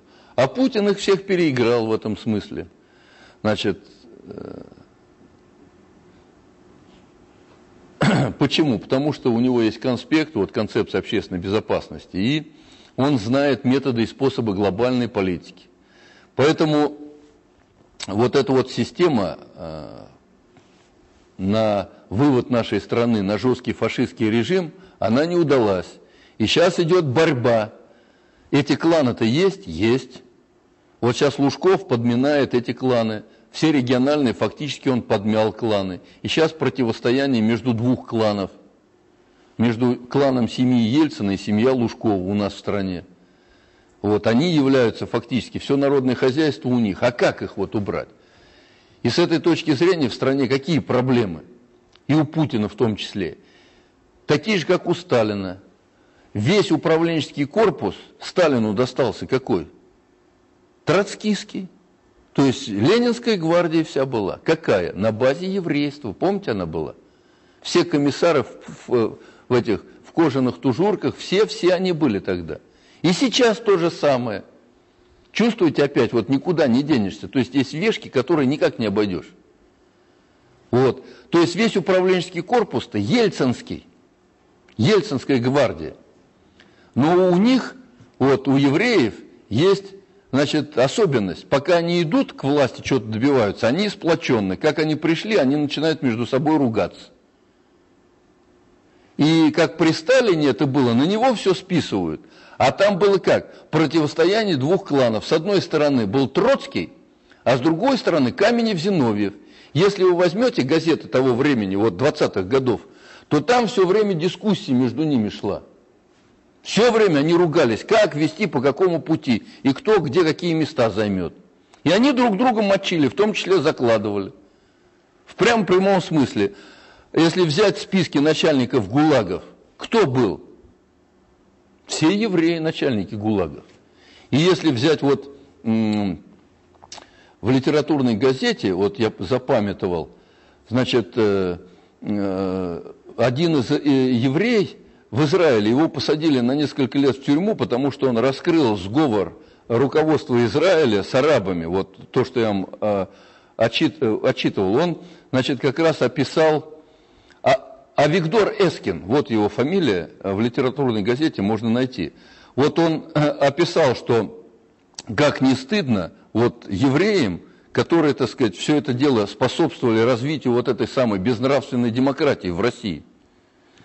А его за разоблачение, его осудили, он в тюрьме сидел. Вот в тюрьме он написал эту статью, в частности, которую опубликовала литературная газета. То есть еврейство в этом смысле инструмент. И сейчас они тоже, смотрите, дерутся между собой. Кто? Они же. То есть, что и предусматривалось Гарвардским проектом. Они, уничтожая друг друга, выполняют планы мирового закулисья. То же самое было и при Сталине. А Сталин, он хозяином в стране не был. Он стал подлинным хозяевом только фактически в середине войны. Потому что весь управленческий корпус был. А теории не было, была теория марксизма. Значит, если проводить исторические параллели, вот сейчас многие же, вот Путин, там Путин, а что Путин он может сделать? Вот давайте скажем, все управленцы, все же ставленники Ельцина, а как их снять? Главный преступник Разрушайло. Ну вы же знаете, так сказать, министр внутренних дел, вся эта МВД коррумпирована. Так он, чтобы его снять на повышение, потом еще раз на повышение, там увел и так далее. Ну хорошо, он убрал его. А весь аппарат-то тоже, его же сразу в одночасье не изменишь. Геращенко, откровенный ставленник мирового закулисья. Вы знаете, Центробанк не подчинен ни правительству, это частная контора. Вот хочу, печатаю деньги, хочу, нет. И этот Центробанк замкнут чисто на финансовую мафию. Он говорит, надо Центробанк подчинить правительству и президенту. Геращенко говорит, фиг тебе. Он снимает Геращенко. Геращенко подает на него в суд. Но ведь аппарат-то весь геращенковский в Центробанке. То есть его за 2 минуты не заменишь. То есть управленческий корпус, он не подчинен, его надо сформировать. И второе, что народ ничего не понимает, что происходит в стране-то. Нас с точки зрения, значит, вот этой агрессии поделили на партии, все движения, все бьются за народное счастье. На выходе, смотрите, аграрные партии за крестьян, РКРП Тюлькин за рабочих. Движение в поддержку армии скулит. Народ, спаси армию. А народ отвечает, а ты что нас не спасла? Христиане за христиан православных, мусульмане за мусульман. Все борются за народное счастье. В результате этой борьбы что мы имеем? Село разрушено, рабочие без работы и без зарплаты, армия разгромлена без войны, а православные успешно воюют с правоверными. Но все партии борются за народное счастье. Вот вам принцип реализации принципа «разделяй, стравливай, властвуй». Вот вам, и эти партии, они не понимают, в первую очередь их вожди, и что они выполняют вот этот гарвардский проект. Вот как к ним? Выходишь, объясняешь, ну вы что, не понимаете, что ли? Нет, не хотят, каждый суслик агроном, то есть вот я свое стадо пасу, и все, мне, значит, больше ничего не надо. Вот, я это для чего так рассказал по нынешней вот буквально обстановке в стране. Значит, Поэтому у Путина две проблемы. Первый, управленческий корпус не его, и народ ничего не понимает. Поэтому вот наша партия-то, она как раз, у нее в программе две таких задачи. Первая, подготовка управленческого корпуса и людям открыть глаза, чтобы они понимали на происходящее. Потому что задурили, более того, вот смотрите, как они хитро делают. Вот этот лозунг безструктурного управления, между прочим. Русские, не занимайтесь политикой. Политика – это грязное дело. Грязное, вы не ходите в нее. Мы будем заниматься этим грязным делом вместо вас. Ну неужели это не очевидно? И наши русские лохи, я вне политики, как этот Паша Грачев, придурок, знаешь. Вот, ну и чего? Армия, как это может быть вне политики? Ну глупость же самая настоящая. Поле много, тикос интересов, политикос. И если у тебя хотя бы два интереса есть, это уже много. Поэтому если ты вне политики, значит у тебя одна извилина в мозгу, потому что две это уже много. Нельзя быть вне политики. Но вот это навязывают, и вот они ходят, это политика. Ну что, вот поэтому имеем. Кстати, это один из инструментов холодной войны. И когда самое главное в этой холодной войне добиться чего? Чтобы опустили руки и не сопротивлялись. И поэтому весь негатив нам правду говорят. Вот по телевизору все беды, страдания, все рассказывают, да? Но смотрит человек на эту правду, и у него чего? Руки, все, стакан, Россия пропала, а им только этого и надо. Вне политики, сложите крылышки, не сопротивляйтесь, все, на России можно ставить крест. Вот какая хитрость. Поэтому, возвращаясь к этому, мы говорим, что врешь, не возьмешь, мы еще посмотрим, чья возьмет.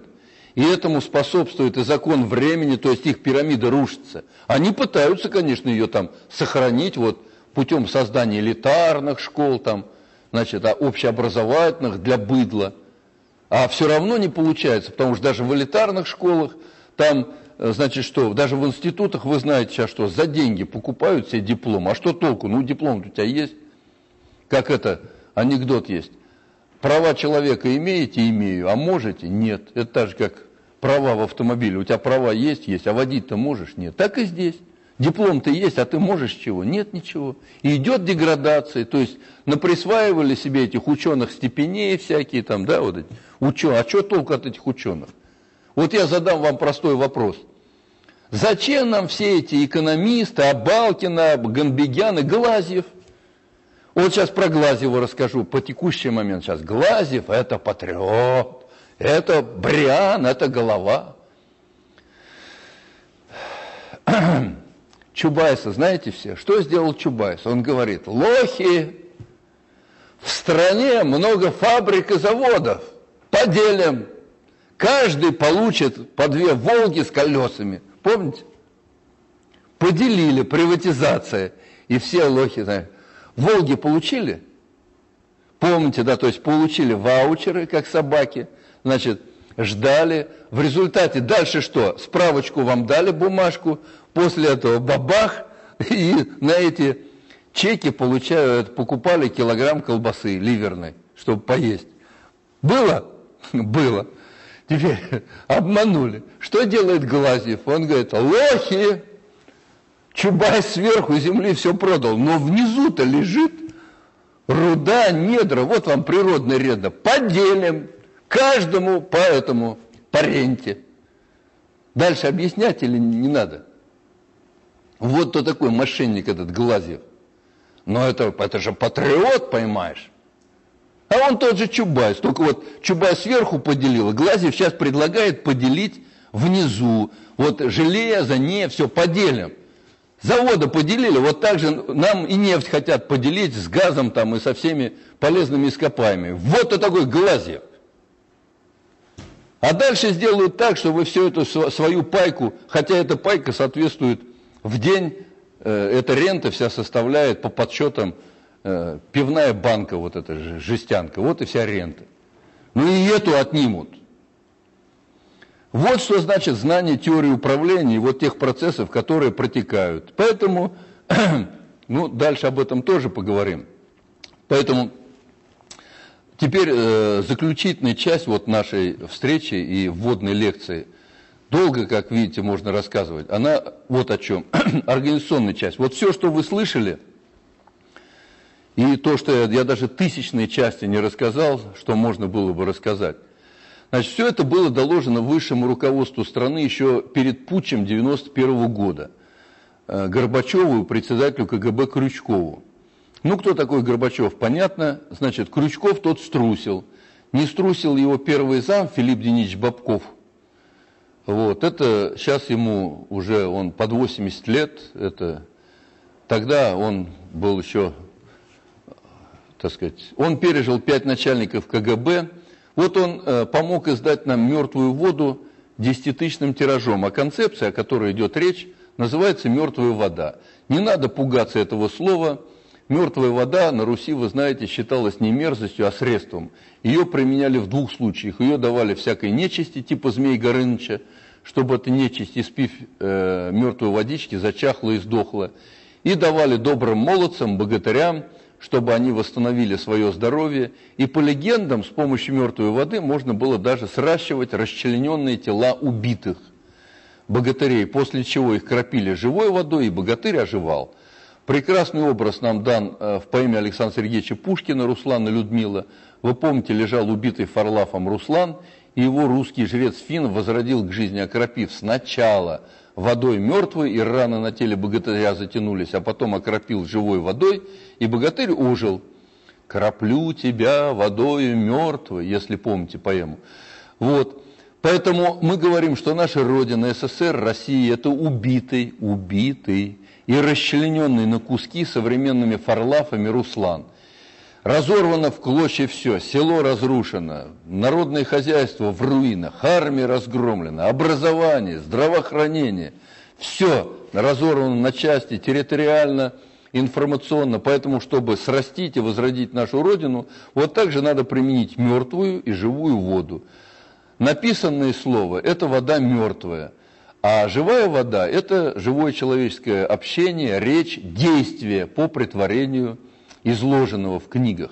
Короче, это теория и практика.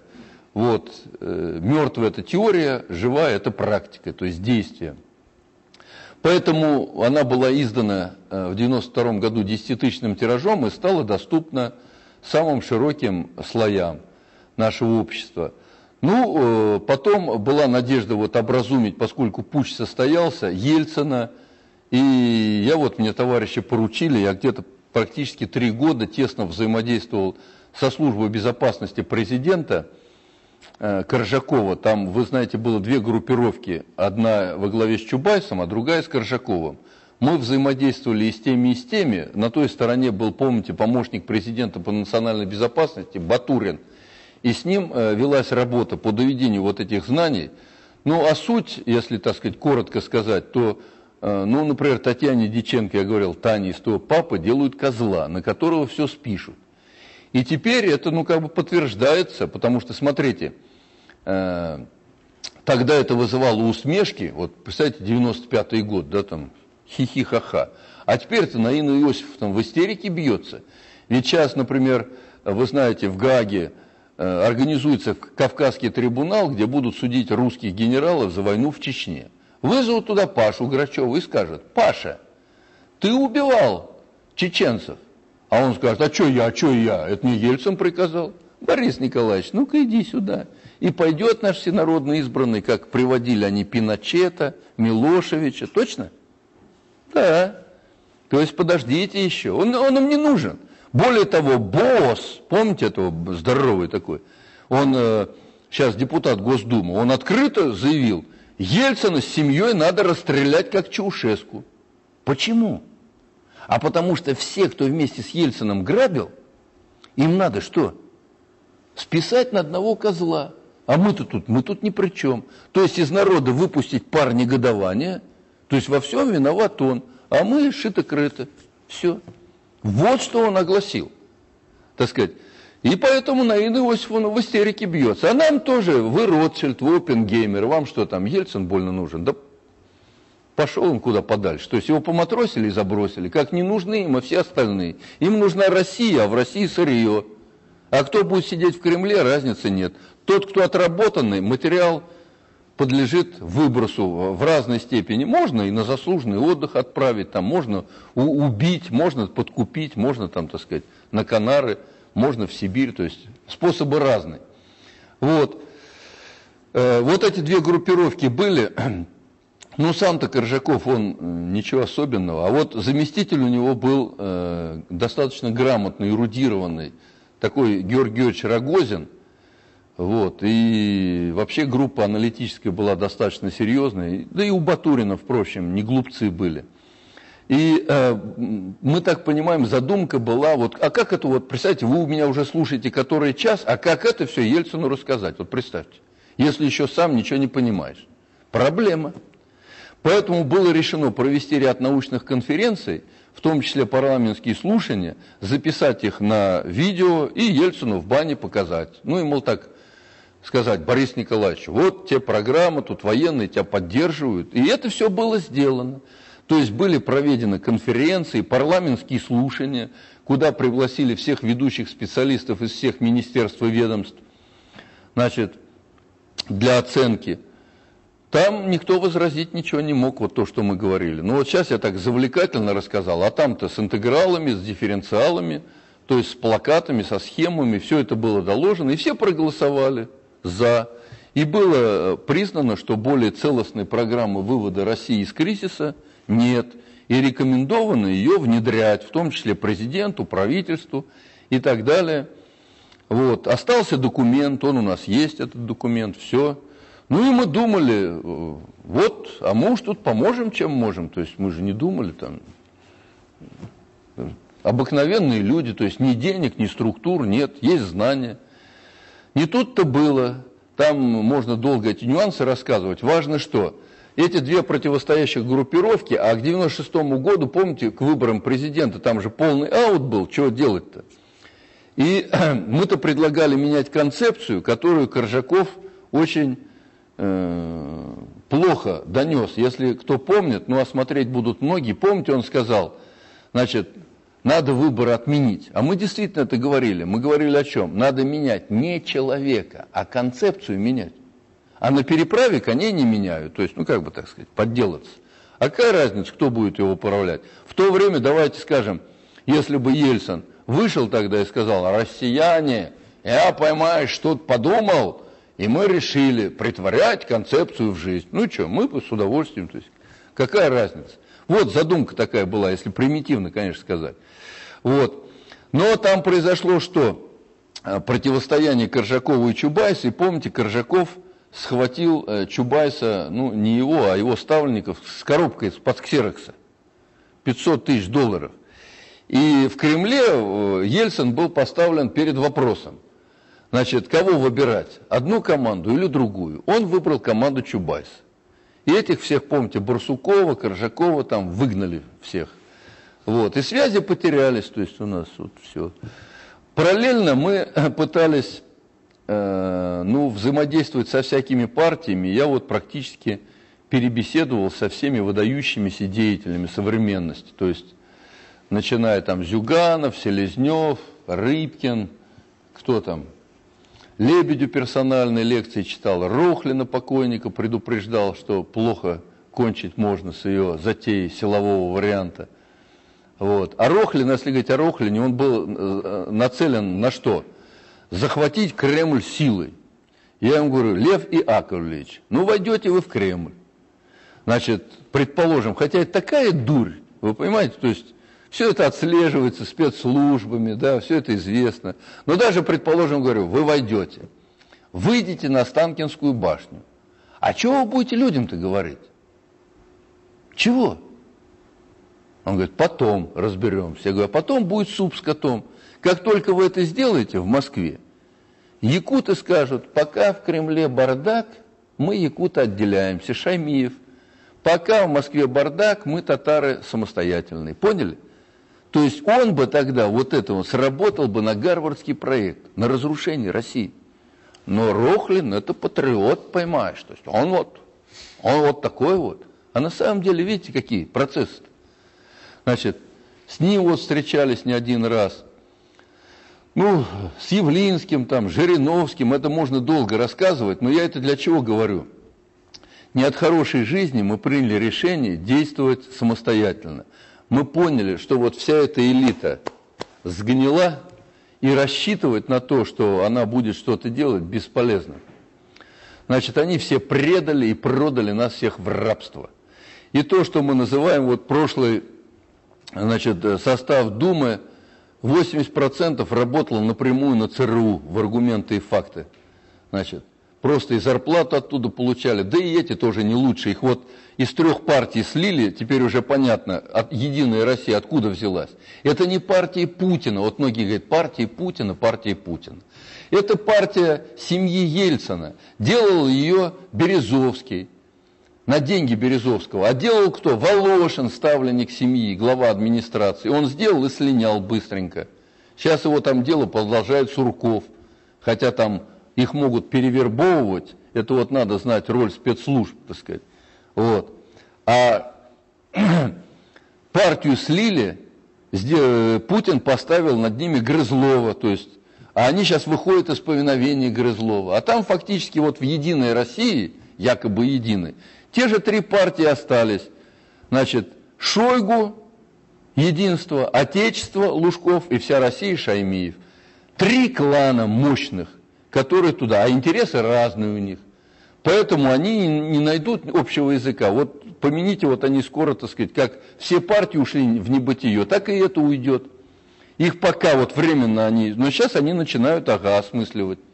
Значит, а поскольку у каждого депутата есть хозяин, а ведь они как приходили, там были первые фамилии, там, помните, в списке-то были и Лужков, там и все, а теперь их никого нет, они остались, так сказать, это самое, при своих, поставили своих ставленников. А интересы у кланов остались разные. То есть пока шло раздербанивание России, каждый грабил и было чего грабить. Но границы грабежа соприкоснулись. И теперь они проникают друг в друга, конкуренция называется. И эта конкуренция идет как на глобальном уровне, так и на региональном уровне. Везде вот эта конкуренция заставляет убивать друг друга. Но если там, на Западе, вот эта конкуренция и складывалась столетиями, то есть не спеша. Кто такой Морган? И вообще кланы Морганов? Это пираты, обыкновенные бандиты, которых легализовала там эта королева Англии. Вот. А их наследники сейчас. А здесь-то у них-то это столетиями было. А в новом информационном состоянии у нас это произошло резко. То есть буквально за несколько лет. Сидели вот мы за партой рядом с кем-то. Он стал... Значит, олигархом, а я никем. Ну, я вот там, я лучше на себе не показывать. Значит, просто вот так абстрактно. И он думает, ничего себе, что это я у него буду в халуях ходить. Пиф-паф, ой-ой-ой, его нет, уже он олигарх. Вот приблизительно ситуация. И ее не остановишь, ее не удастся застабилизировать. Потому что там это было в том информационном состоянии, а в этом это все динамично. Они пытаются удержаться, все это.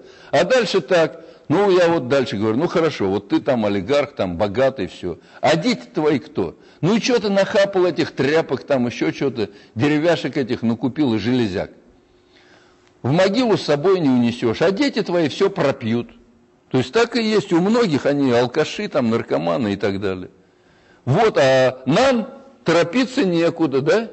То есть у нас 50-летние планы. Пусть русские сами себя ухайдакивают, мы все это дело со временем приберем. Вот вообще говоря, какая ситуация.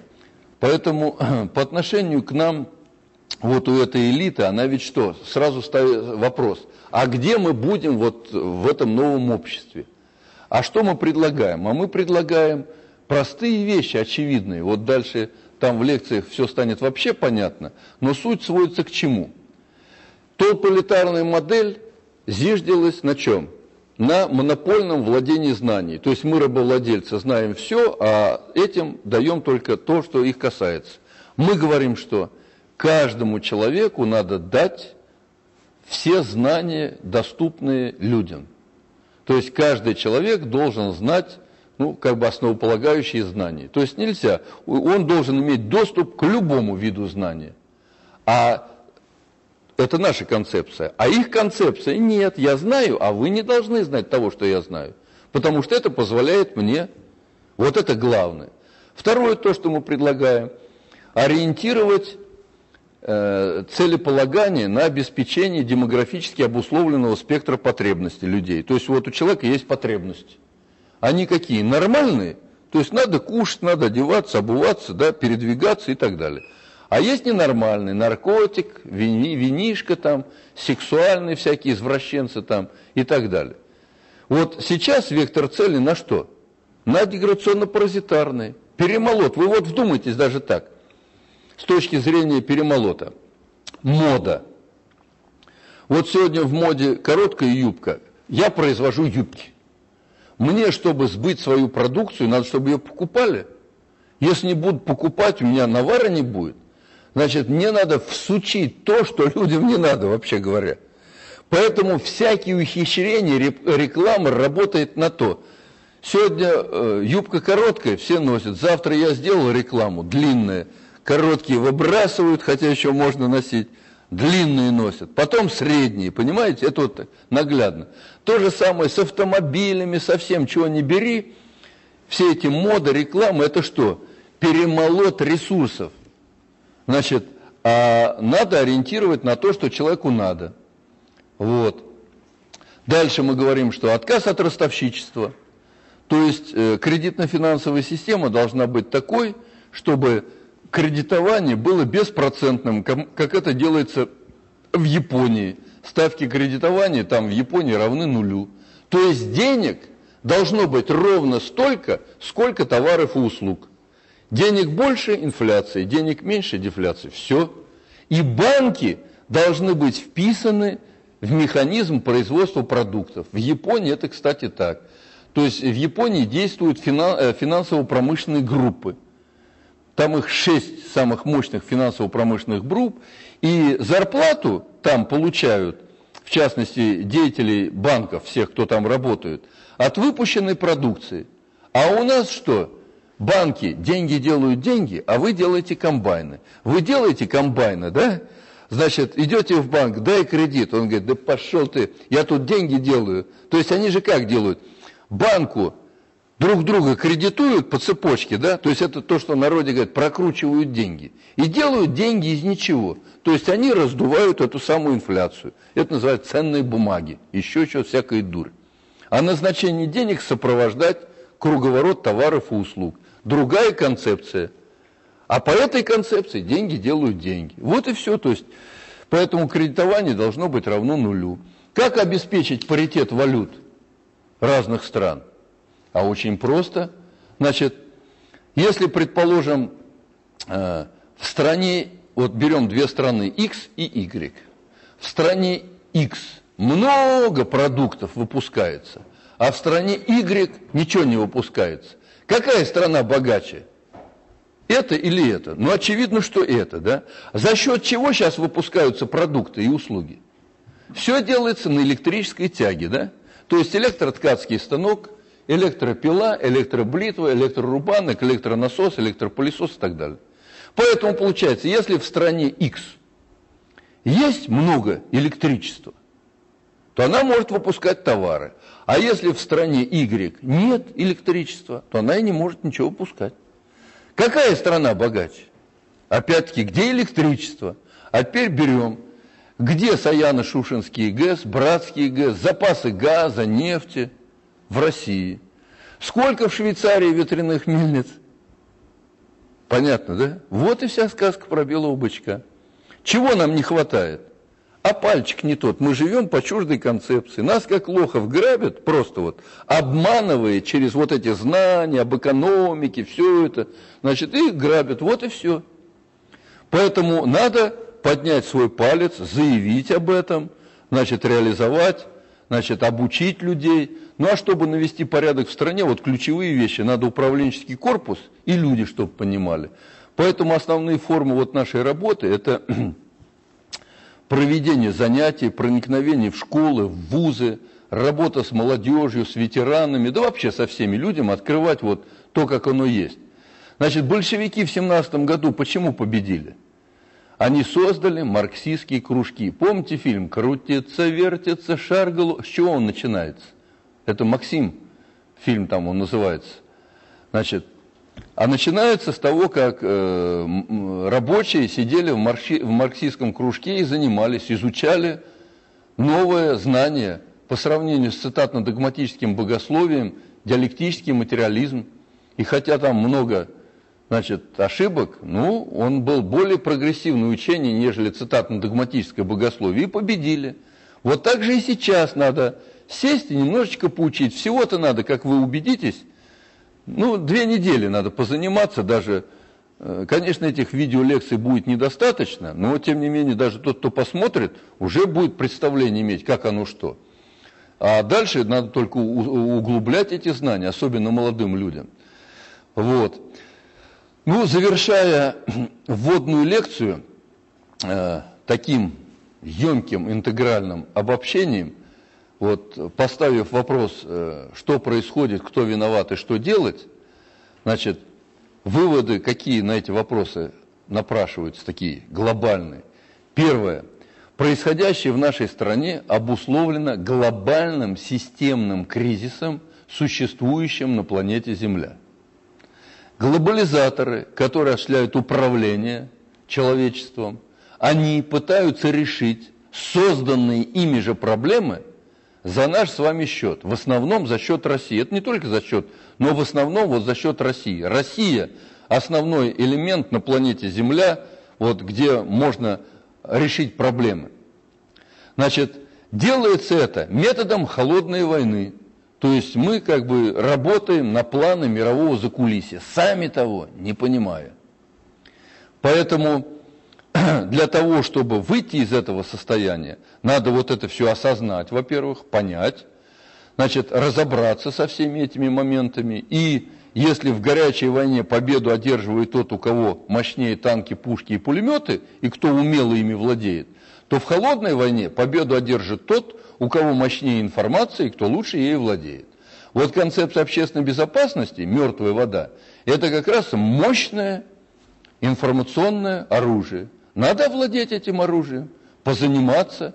И более того, мы говорим, здесь не надо, вот у нас в принципе врагов нет. Вы не думайте, что там в Америке какие-то негодяи сидят. Там такие же американцы, нормальные люди, так же как в Англии, такие же англичане, там во Франции французы, в Китае китайцы.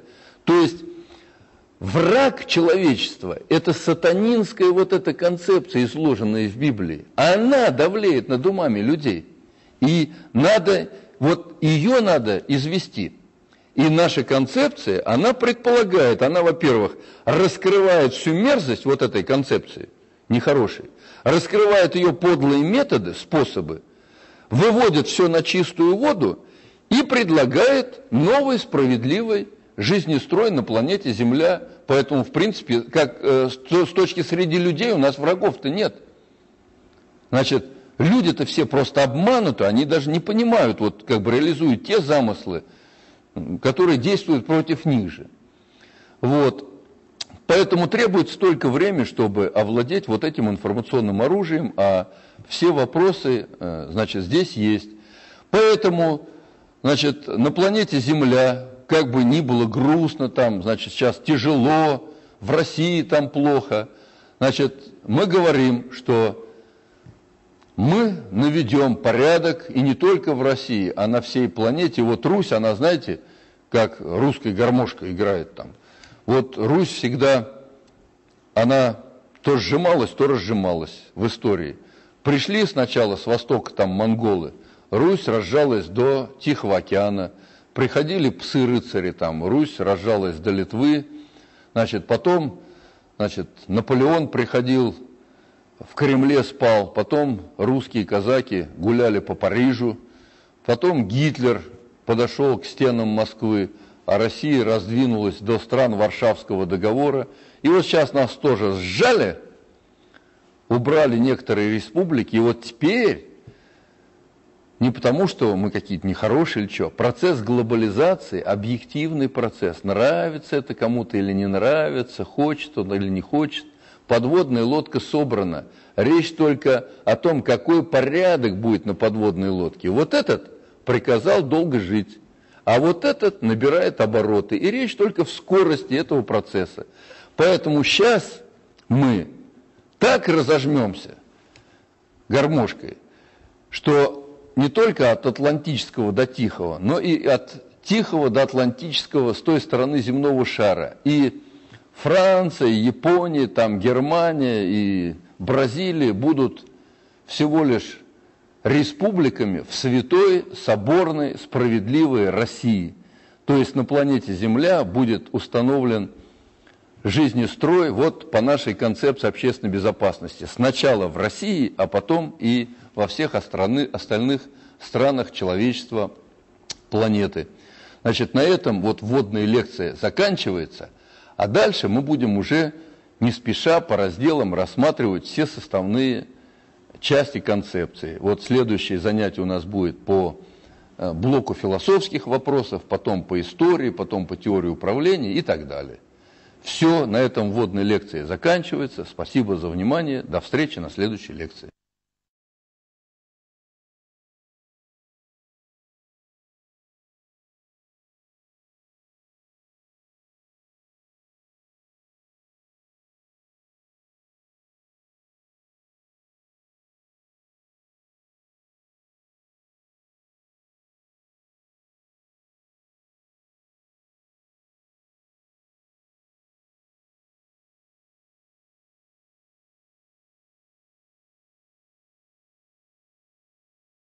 Вася, да ты шо, не слышал, что ли?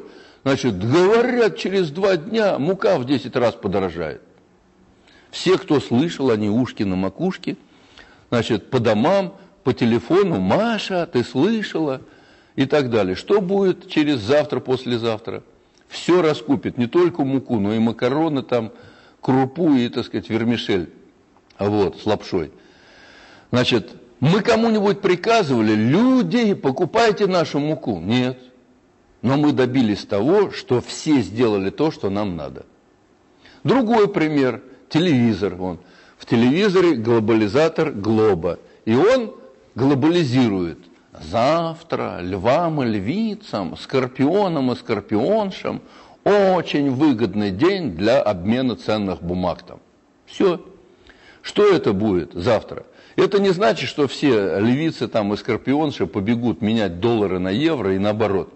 Но 80-90% сделают то, что я сказал. Это мы тоже потом рассмотрим. Закон нормального распределения есть такой в математике, в прикладной. Значит, они 80-90% сделают. Вот зная это, вы теперь можете четко определить. Например, когда вам по радио говорят, в Юго-Восточной Азии разразился финансовый кризис. Вы уже можете, масло подорожало. 1000 студентов Европы в едином порыве вышли на площади европейских городов, чтобы сказать, выразить свой протест против масла подорожало. То есть нет неуправляемых процессов. Все, что вот так происходит, это безструктурные способы управления. В том числе и курс доллара упал там, все это управление, в том числе и кредитно-финансовая система и так далее. Бесструктурным способом. Бесструктурным способом, еще вот такой пример впечатляющий, это религии. Ведь вот смотрите, представьте себе автопилот. Все знаете автопилот, да? Ну, то есть, записывается на магнитофонную ленту там, или специальный аппарат, как должен лететь самолет. Летчик сидит, спит, а самолет летит по программе. Так и людям, миллионам людей, одним на корочку записали «Иисус воскрес», и они летят. Другим записали «Аллах Акбар», они летят в другую сторону. Третьим записали «Карл Маркс и Роза Люксембург – лучшие люди планеты Земля», и они летят с красными флагами. Вот, тот, кто организовал все эти полеты самолетов в нужный момент, а там заложены ложные идеалы, ну вот, например, я вам читал в Библии, там ростовщичество поощряется, а в Коране там говорится «Будь проклят иудей, пожирающий имущество людей попусту». Аллах разрешил торговлю, но запретил ростовщичество. То есть мы и мусульманам говорим, а какие вы мусульмане, если вы живете не по Корану? Это их сразу А как, банки-то как, чьи? Усама бен Ладен денежки где хранит? В швейцарском банке, оказывается. То есть ты какой же ты мусульманин, там и священную войну ведешь, то есть ты же их инструмент. Вот, они сталкивают, и за счет этого столкновения самолетов решают свои проблемы, то есть денежки наживаются, так сказать, сбывают оружие, напряженность. Поэтому революции так создаются и так далее. То есть вот все это инструменты управления. Другой впечатляющий пример из достаточно общей теории управления, еще одно кривое зеркало. Это то, что нам говорят три независимых ветви власти. Законодательная, исполнительная и судебная. Ну, чтобы было не скучно, вот я еще первый раз встретил.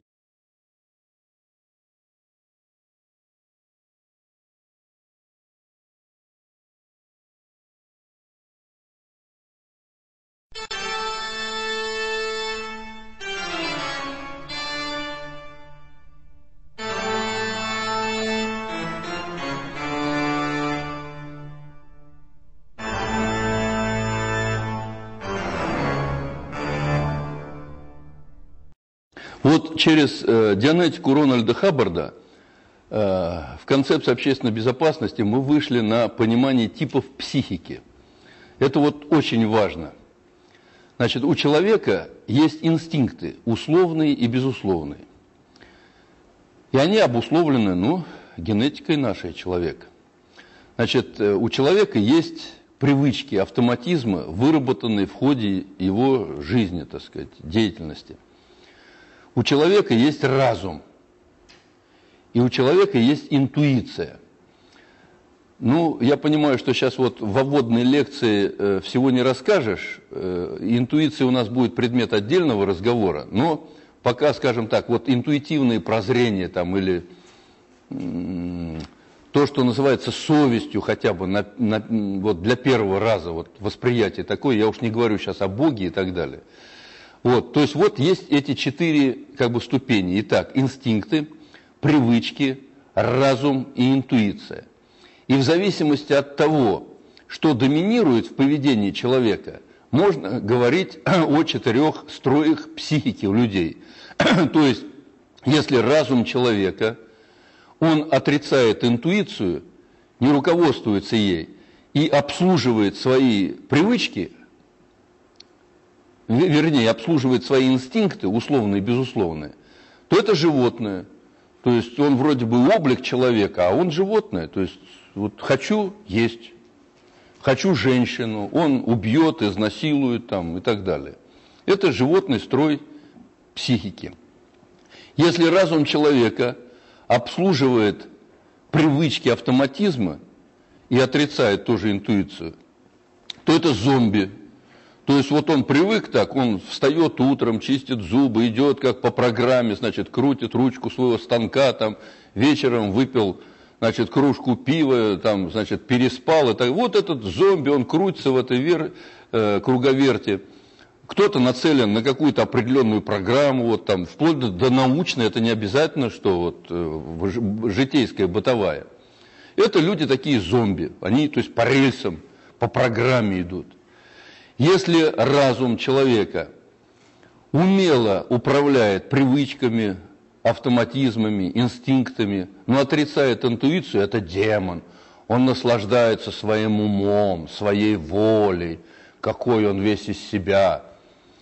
И человек только тогда состоялся в качестве человека и обладает человечным строем психики, когда он умело управляет инстинктами, привычками, но в деятельности своей руководствуется интуитивными прозрениями, то есть, вообще говоря, совестью, что у каждого человека есть. Вот исходя из этого можно говорить 4 строя типа психики, то есть человечный, демонический, зомби и животный. И еще есть 5-й строй, это опущенный ниже животного. То есть в нашем обществе сейчас есть люди, которых и с животными сравнивать плохо. Животные гораздо лучше себя ведут. Это те, которые употребляют алкоголь, наркотики. Вы видели, то есть от них уже и от животного ничего не осталось. То есть это опущенные ниже, значит, даже животного уровня. Вот. В основном это те, кто одурманивают свой разум, исходя из того, что даже угнетают сами себя вот ниже животного, то есть опущенные, так их назовем. Вот эти 5 типов психики есть. А теперь, исходя из этого, можно сказать вот о чем. Определяющим в поведении человека и в принятии им решений, в том числе и в управленческой деятельности, является не сумма его знаний, что он знает в голове, а тот тип психики, к которому он принадлежит, то есть тот склад психический, которым обладает человек. Ну, пример такой впечатляющий, на мой взгляд, во всяком случае. Вот Гайдар, он что, не умный? Нет. Он ведь знает много, прочитал, знает интегралы, дифференциалы, там, высшую математику, экономику. Но благодаря тому, что у него не человечный строй психики, а вот зомби-биоробот, значит, благодаря его действиям в отношении нашей страны, а ведь реформы-то его были, да? Миллионы старух и стариков остались нищими. Беспризорных сколько в результате вот этих реформ, понимаете?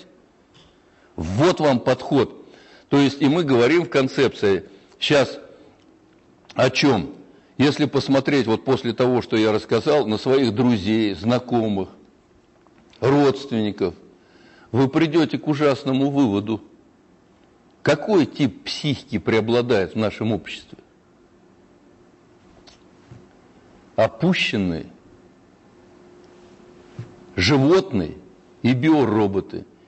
Единицы, немногие, демонический строй психики. И уж совсем немного с человечным строем психики. Причем крен идет в какую сторону?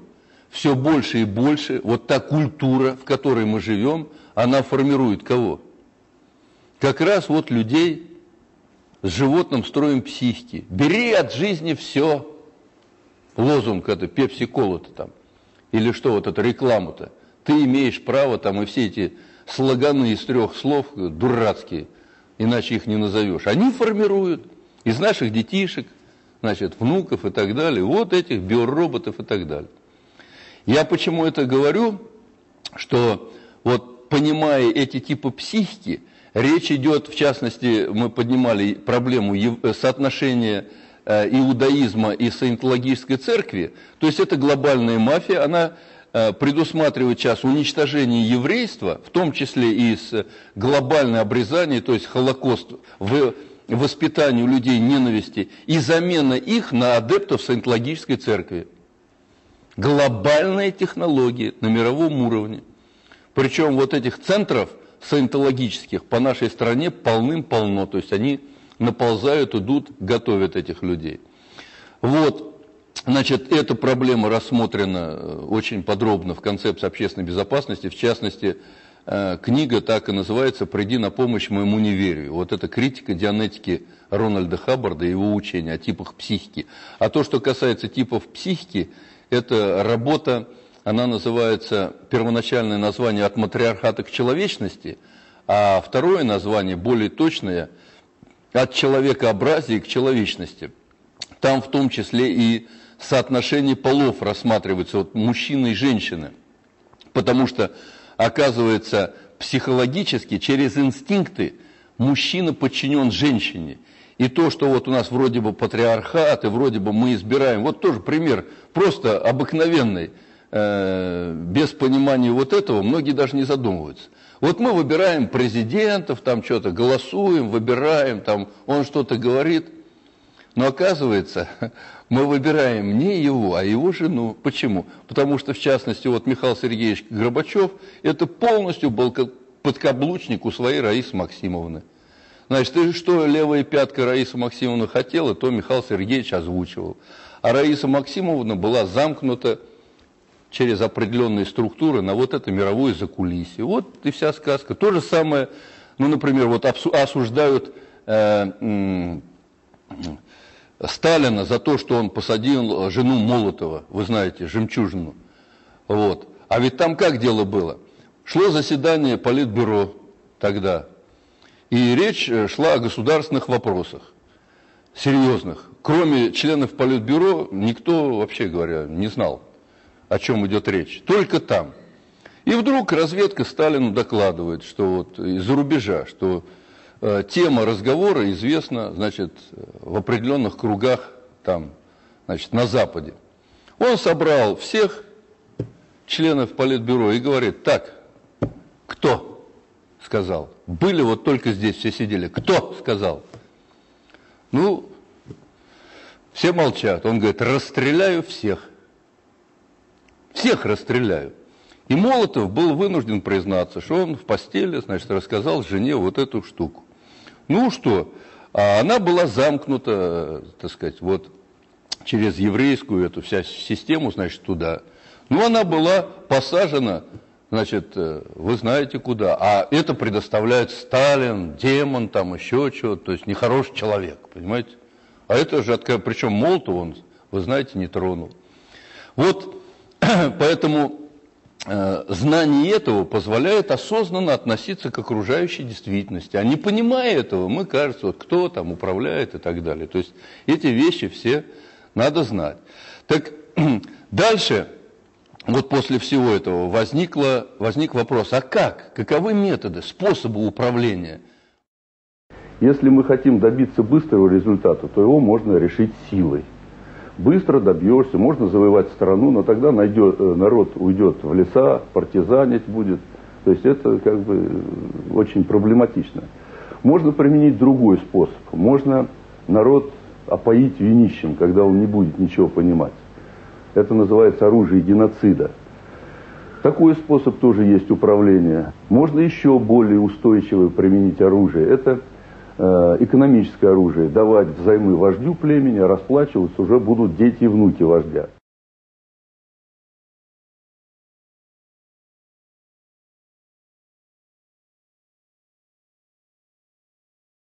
Но есть еще более совершенные средства. Это информационное оружие. Значит, можно людей завоевать с помощью какого-то религиозного культа, с помощью исторического мифа. Но самое главное, если людям дать неправильное мировоззрение, то можно манипулировать их сознанием. Ну и, наконец, самое высшее оружие – это мировоззренческое оружие, приоритет мировоззренческий.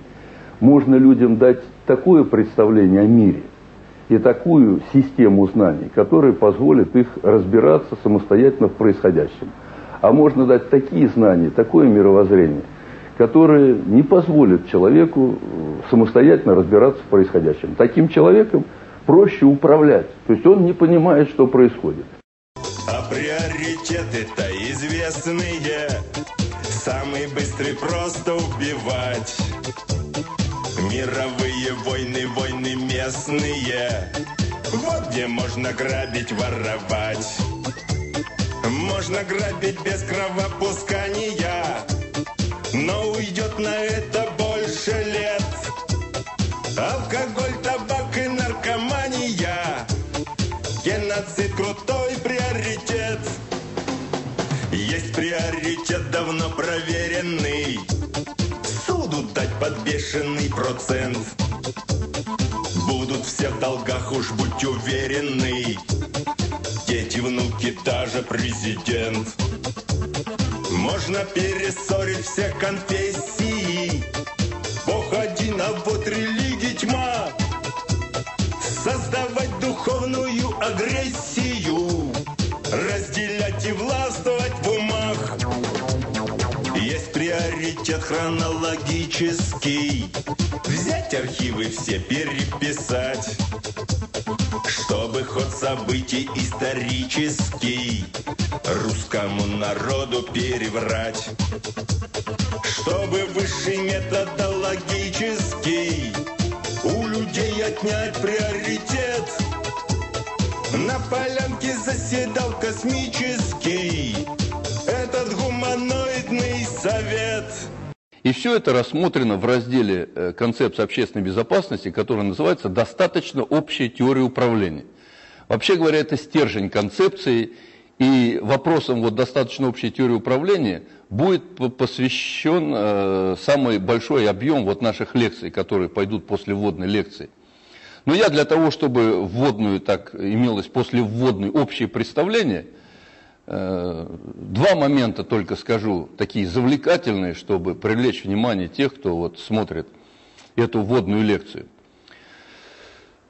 Значит, ну вот обычно считают так, управление, когда начальник что-то говорит, значит, ну как вот командир полка солдатами командует там направо, шагом марш, и солдатики пошли куда надо. Вот это управление понимают все. То есть есть начальник, он приказал, подчиненные делают то, что надо.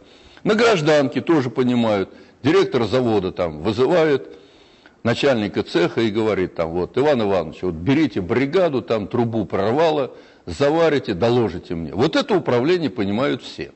А как эта мафия вот управляет? Как? Вот она управляет так называемым безструктурным способом. Когда напрямую людям не говорят, делай то-то направо, шагом марш там, или копай, закапывай. Но создают такое информационное воздействие на людей, когда они делают то, что мне надо. Я никому не... Ну вот пример такой, самый простейший на бытовом уровне, хотя есть более сложные, и мы их разберем потом. Значит, слухи. Вот мы с вами живем в Тюмени, вот с товарищем вместе живем здесь, торгуем мукой. Мука залежалась, ее не покупают, червяки в ней завелись, гниет. То есть пропадает, деньги наши пропадают.